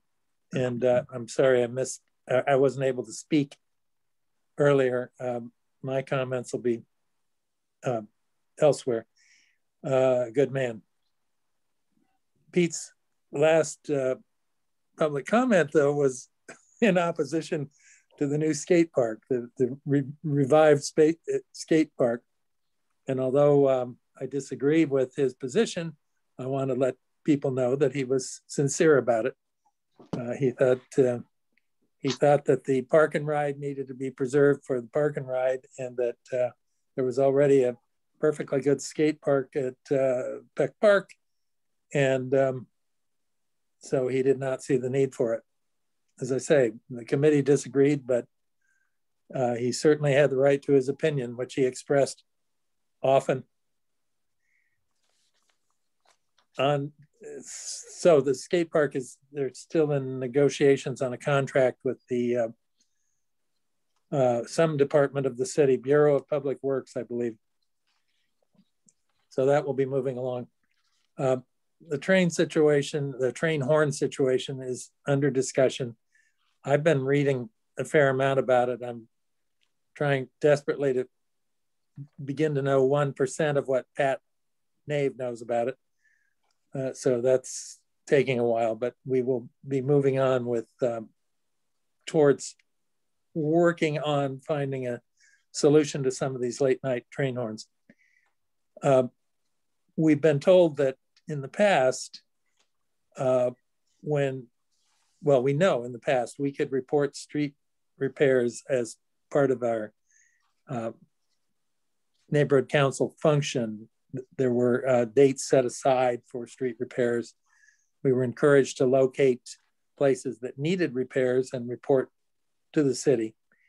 That's all gone by the wayside, presumably because of funding. So from now on, at this point, all street repairs should be reported directly to 311. The only good part about reporting anything to 311 is they log your call. And so your name and the point of your call is in the system, whether it be for a pothole or any other issue you have, trash pickup, wrecked cars sitting on the streets, that sort of thing. So 311 does have some advantages. So let's pepper them with requests for street repairs and see how that works. The Defense Fuel Supply Depot on Gaffey Street has been, John may have discussed this at the last meeting, which I was unable to attend. It's been split into two issues. One is the 300 acres roughly on Gaffey Street. The other is the fuel terminal which is in Long Beach. They've separated the two. a new proposal is going out from the Navy regarding the Long Beach property. So that's been bisected. There's really nothing to do about that at this point, except follow it. And the same is true on Gaffey. Some RFPs have been accepted for review by the Navy and they are under review. The Navy won't say anything about it until some decision is made as to which, if any, how many of them are brought up for further review, at which time we'll get a look at them. That is an ongoing thing. I think Vic Christensen is here in the room with us. Vic, let's make this exquisitely sparse on detail, but can you give us an update on what the committee is doing with respect to the Science Center? Dan, that's a separate, that's item I on our agenda. Oh, is this particular item, Dan, is it specifically discussed? And no, forgive me, I see the separate listing down there. Vic is on our committee and we talk about it all the time, but certainly save it for letter I. Thank you. All right, great. I see some hands up, so let's start off with John and then Gwen. John, go ahead. John B. I'm just going to tap in with Dan. You all know that I told Rock earlier, but the light on Western and Biner, they've done that. That light has been done like that from DOT because of the pandemic and the schools that's down there, giving the kids a chance to walk across and everything. So once the pandemic's over, they will return the light back at its normal function. And also, I don't know if you know, but there's this group called the CPR that this Matthews guy, he goes around cleaning up everything. Well, they did a hell of a cleanup on the skate park in the parking lot. They went around the other side of the fence, a railroad, picked up, he was telling me they picked up some 40 needles and everything, but just, I think I sent the videos to you, Ray, the before and after, and they did a hell of a job. It looks really good and clean. So, you know, that's it. Thank you, John. If I could, I'll make a quick comment. I really appreciate the work that Community Issues is doing to try to up the appearance and accountability on the skate park underneath the freeway there. I think our biggest hurdle at this particular point is to get Caltrans, if I remember correctly, to make sure that they keep the graffiti and off the pillars, the support pillars for the ramps and all that. So I perhaps maybe a conversation with our assembly member, we can get them to maybe help us in keeping that part clean, because it seems like it's an easy target for vandals out there.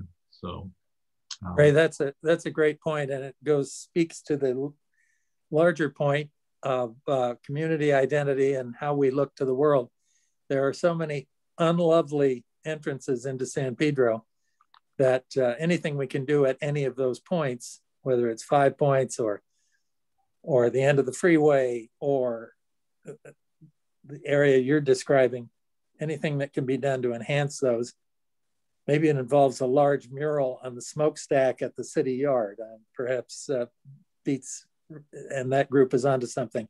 But anything we can do to make our city more welcoming, our town more welcoming, is valuable as far as I'm concerned, and we should pursue those,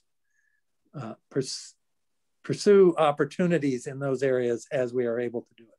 Thank you. Great. Okay, we have one additional hand up, and that's Gwen. Gwen, go ahead.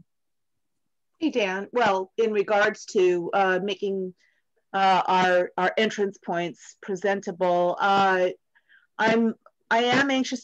Diana had mentioned that that Triangle Park, the Caltrans area right at the end of the 110 freeway, is being turned into a dog park. I'm wondering what the status is on that, if they've figured out parking.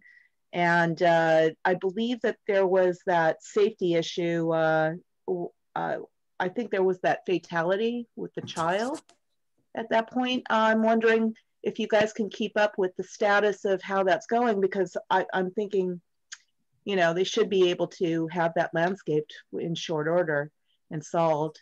I'm hoping. It's how long has it been still in development? And then a point of clarification, the defense fuel support point, did you say that that's still up in the air and the Navy is holding on that as far as comment? Is that what you said?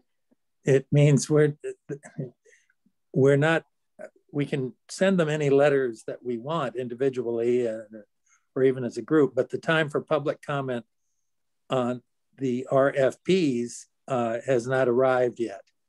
The Navy is still evaluating the RFPs that have been received for the property on Gaffey Street. But Long Beach is the Terminal Island portion of it, which is where the Navy would actually refuel ships, for instance, that is months away from any action being taken.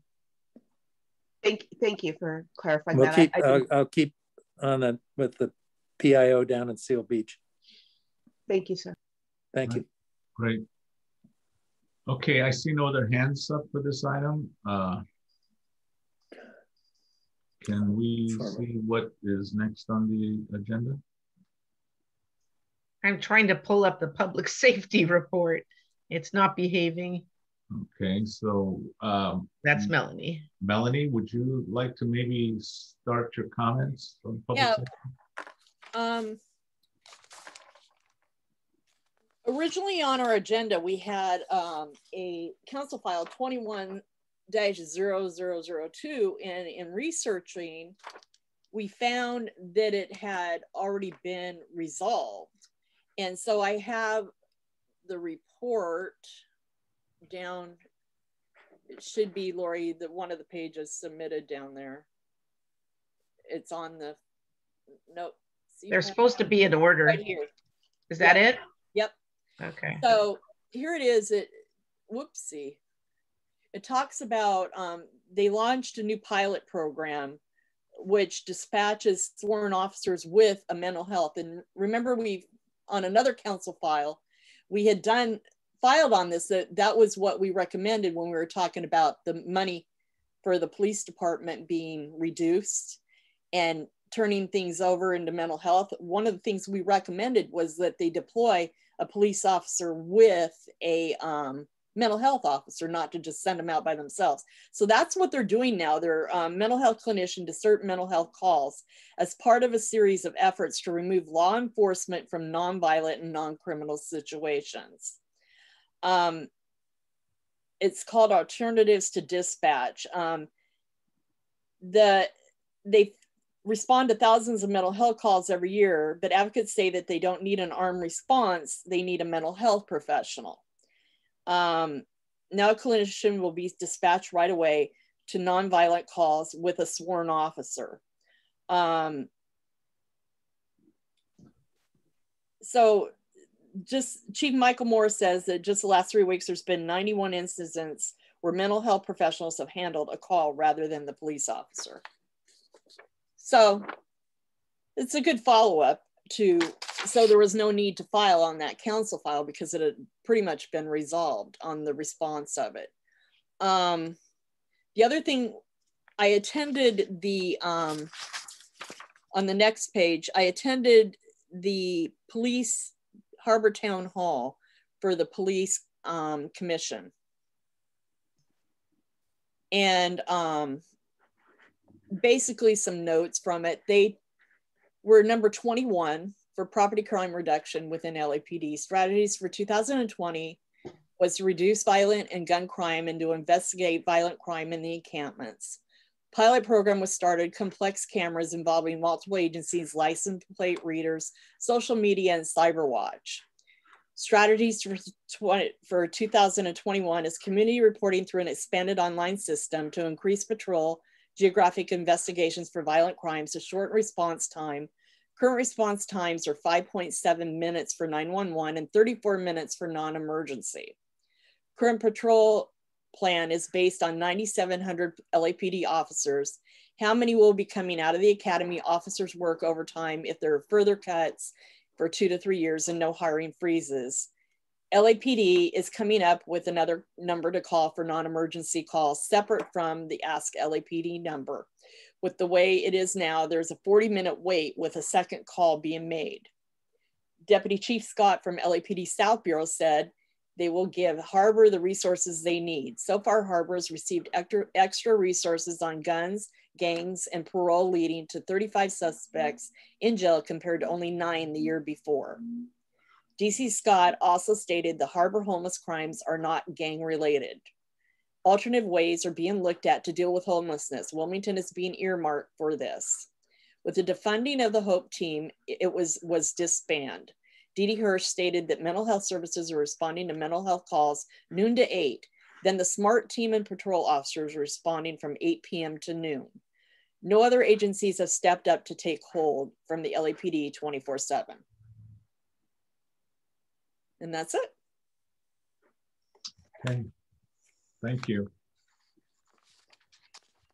There was no sustainability report. Yes, we did not achieve quorum, so there was no meeting. All I want to announce is that the Joint Sustainability Committee will be rescheduling their meetings for the second Thursday of every month. And the next one should be, once again, I believe that's April 8th.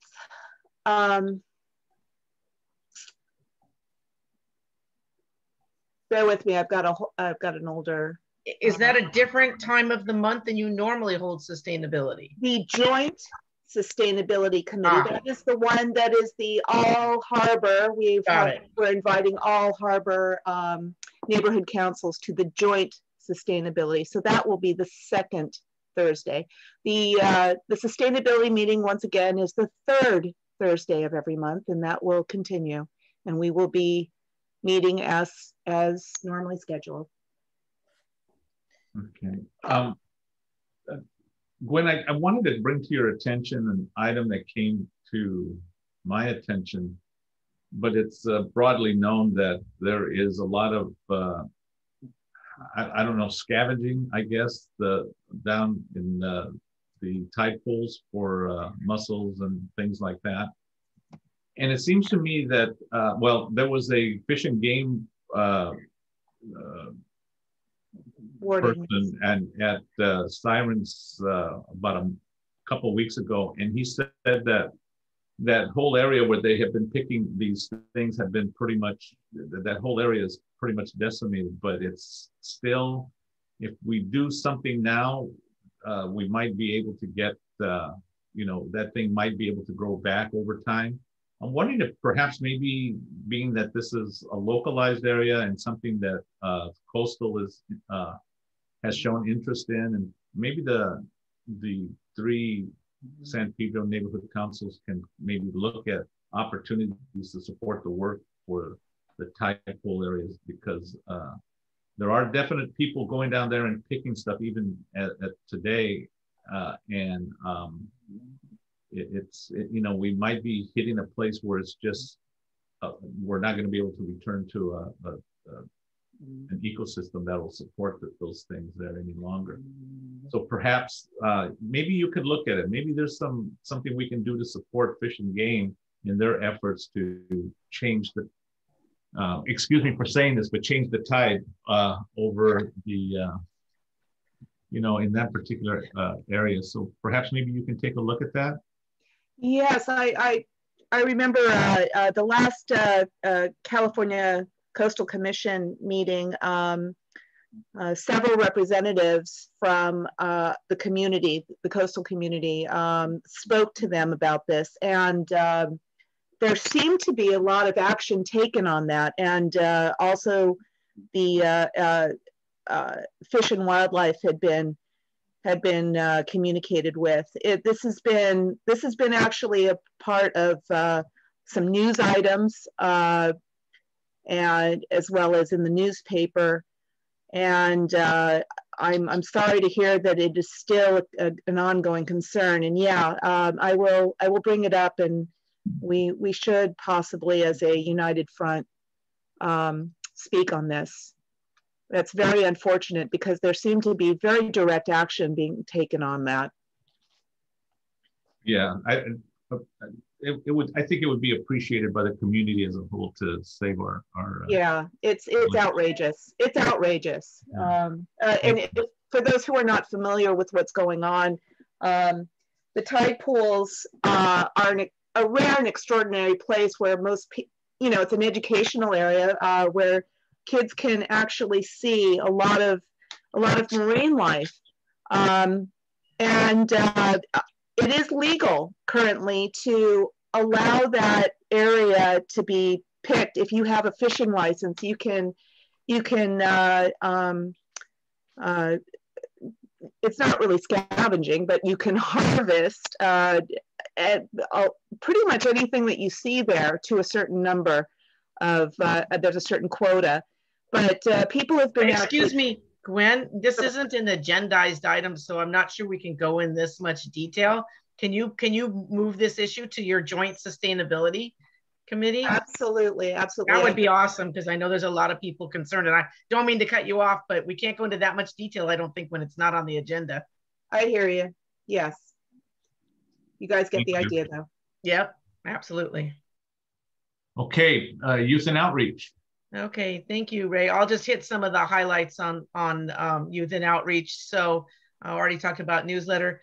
So I had received a request to put a feature on our website. So when somebody goes to the calendar, which, by the way, committee chairs, please send at least 2 to 3 months worth of meeting dates to Christina to have them on the calendar. People like to plan ahead of time, and you're just doing a month by month, and you have a better chance of increasing your attendance. But Diana asked for us to consider a feature of add to calendar. So for instance, when Ray sends out a meeting invite, you'll get an email saying you're invited to the blah, blah committee meeting. And there's something there that says, click to add to your calendar. And in fact, it usually gives you a choice of 3 to add to a Yahoo calendar, an Outlook, or a Google. So she wanted to have a feature like that just for meetings. So people who were not necessarily board members or committee members could look at our calendar, and this is why it's so important that these be on there, and then they could click add to calendar. Now, right now, because we use Google for our platform, it will only add to a Google calendar, which is one of the, probably the most commonly used one. So the only danger with this is that you board members or committee members, if you use that, you're going to come in as an attendee instead of a panelist. But this is a great feature. I know Diana tries to send notices out to all the planning and land use people of interest, or that are on other, maybe a joint committee. So we tried it, and we're going to continue to try it. So you'll notice that it was on there for this board meeting tonight. So I wanted to mention that. We tried to answer all the requests sent to our committee. Virtual pathways to employment looks like it's really happening, probably on April 17th, thanks to the Boys and Girls Club. We just stepped up to bat and are working like crazy. We put together a quick planning committee. We have another meeting this week, virtual workshops and virtual interviews, and they're working out the logistics. And there's also going to be a virtual fashion show with how to dress for success for less. So just wanted to let you know we're doing that. The inventory of backpacks that we had for Pathways will not be part of the virtual program, but instead we're working to find local foster harbor area foster programs where either aging out youth or just youth that are taken from the foster system and put into another home, that they're never again have to carry their stuff in a hefty trash bag. that they could put some things in those backpacks. And John Barbera worked with the Assistance League, and Operation School Bell apparently is kind of on hold. But what we are finding is they do work with low-income families for the dental program with youth. And so we're going to donate a portion of those to those students. So, and the people who helped pay for these backpacks approved these programs that they're going to youth. And then that's really the highlights for youth and outreach. That was, you know, we're continuing to monitor the website, add little updates as we go. And that's it, Mr. Regalado. And next on the calendar, on the agenda is the Christensen Science Center, but I don't have a report to pull up on that. So if I could just make a quick mention to all the chairs of the committees, if you could do your community a service by advertising or by making mention of the fact that we are looking for candidates for the upcoming elections. So please keep that in mind. Remind people, especially people who are dropping into your meetings and things like that. Octaviano made a good point about saying that we can always use good people, and we have to go out there and sometimes invite people to participate. So, and Ray, some of our committees did do that. No, I yeah, some of them did. Just a reminder for others. To Yeah, just keep there's a going. hand up. I don't know if it's yeah, I see a hand. Mary, yeah, you're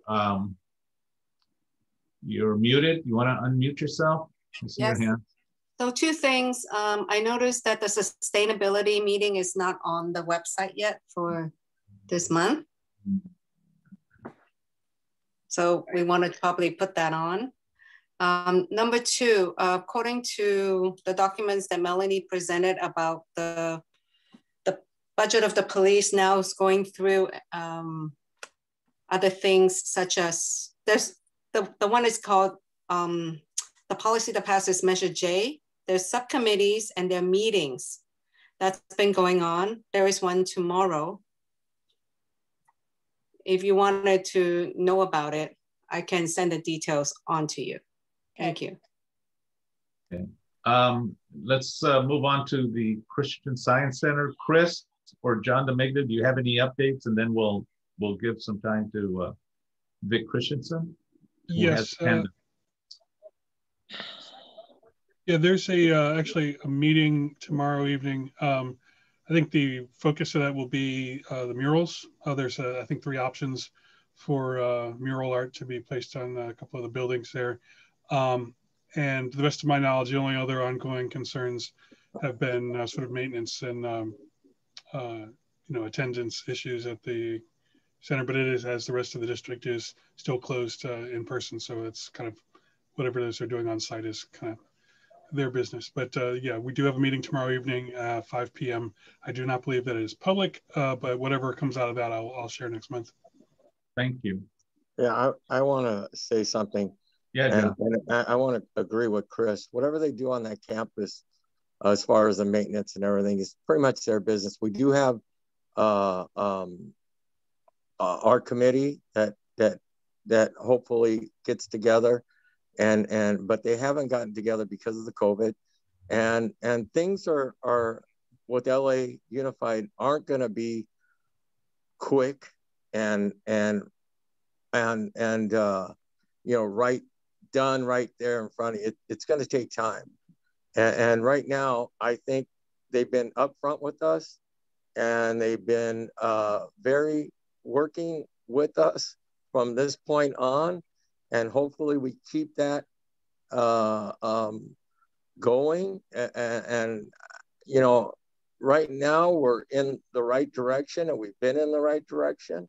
And hopefully we continue to go in a good direction and keep a good rapport between the committee and LA Unified, which they've been nothing but supportive, I think. So I just wanted to say that. Thank you. All right, thank you, John. Vic Christensen, would you like to also comment? Oh, absolutely. I didn't hear the beginning of what Chris said because I was made a panelist and rejoining, so I missed part of that. But I did hear him say that there's going to be a meeting tomorrow evening. Part of the agenda for that is going over the mural ideas with the artist that apparently LAUSD has unilaterally selected. Going over some Feed and Be Fed updates, and going over a update on the program with Banneker School.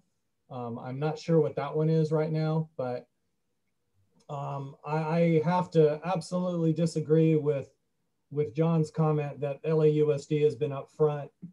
The only reason we're having this meeting tomorrow is because I brought it up.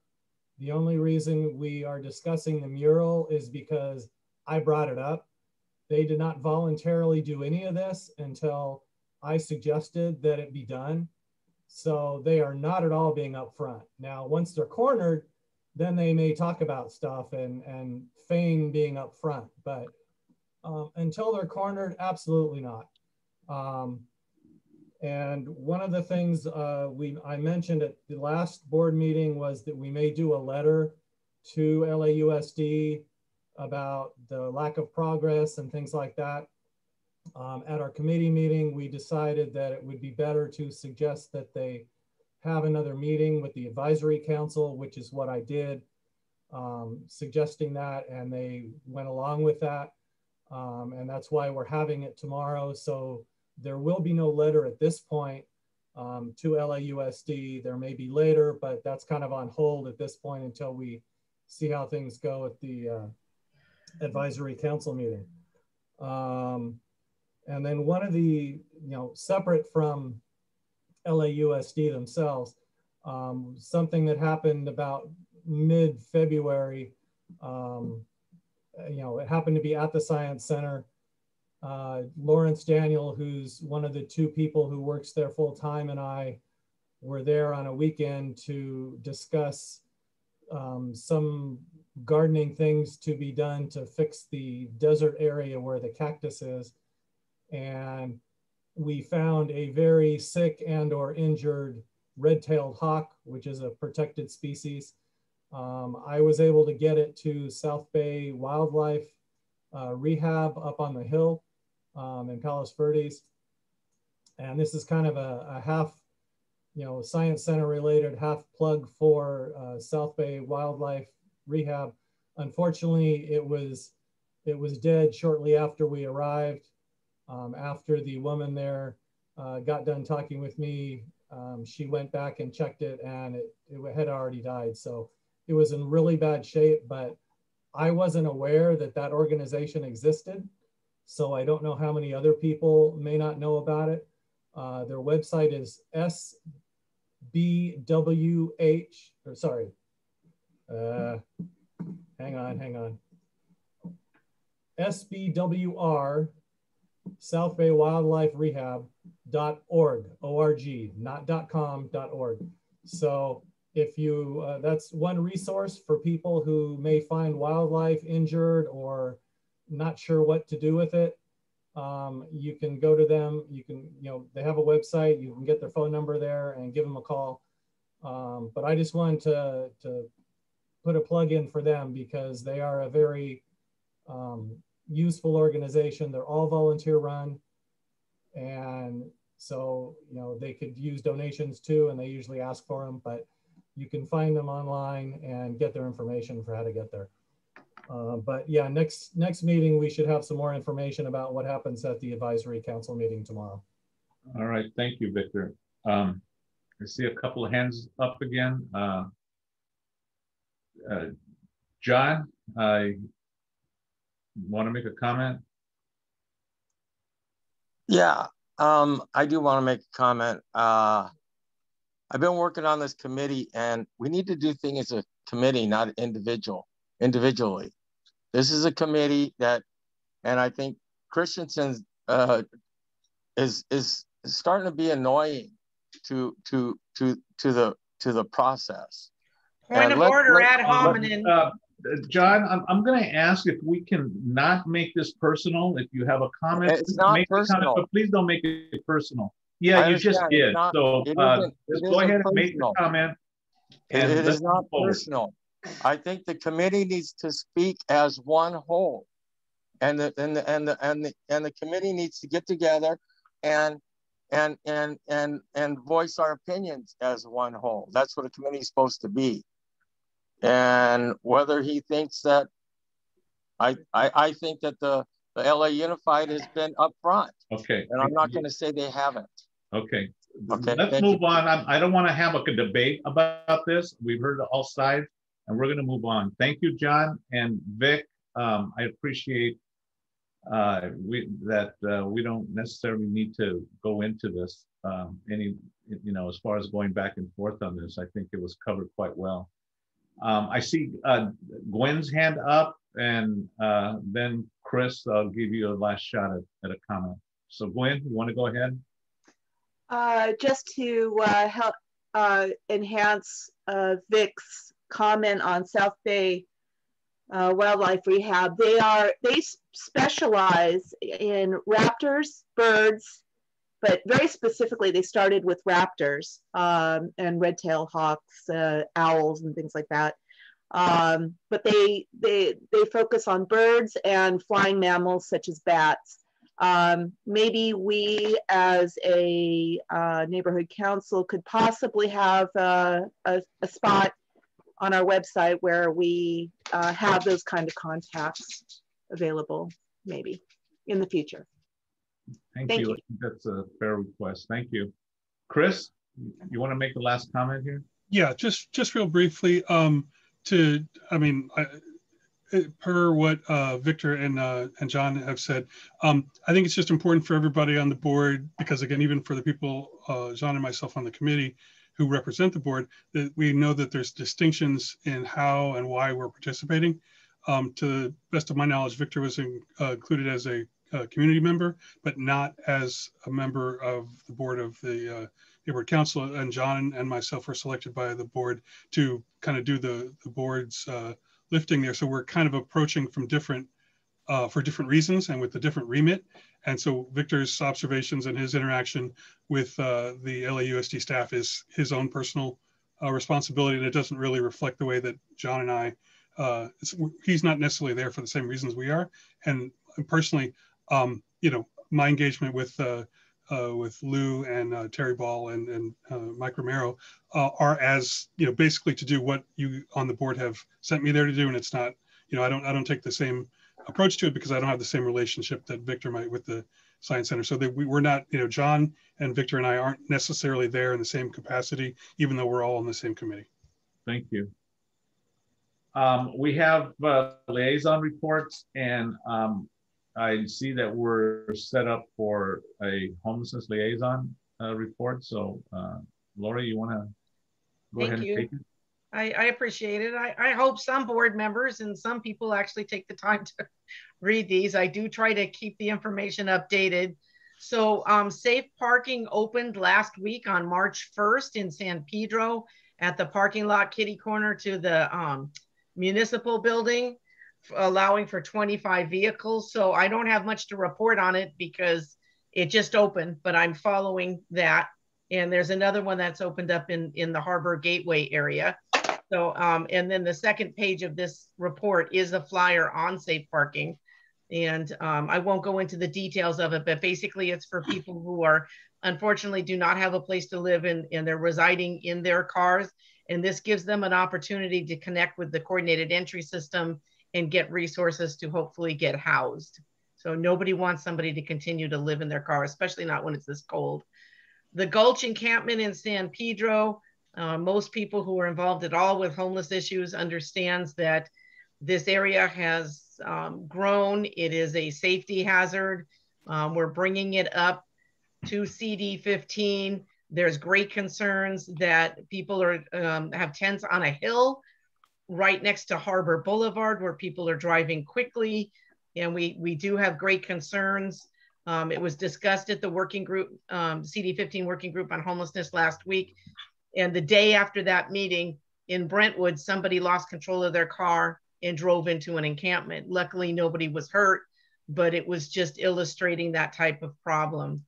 There's a group that has been pushing to have the Port of LA use some lots that are currently empty, lots E and F, to set up basically, I'm going to call it a tent encampment, to allow people who are living in tents to be able to have a safe, sort of safe place, or at least a flat space that's not near any cars driving by. But it would include sanitation and porta potties. And of course, it wouldn't work if it didn't have wraparound services, which are really our service providers are stretched to the max. So there's some contention between the port, because it's their property. They have stated some reasons apparently why they don't think this property can be used for that. So we want to try and connect with the port commissioners and see if we can continue that dialogue. So I'll report out when I hear more on that.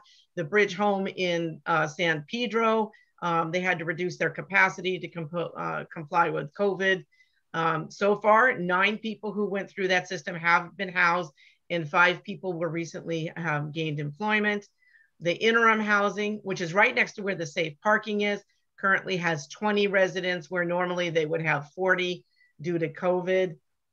Vaccines are now being made available to people who are at some of the bridge homes, Project Room Key, like at Sunrise Hotel, the county interim housing, all of those places now, if people are 65 or over, pregnant, or there's when now immune compromised that are unhoused will get vaccines. And there's the safe parking.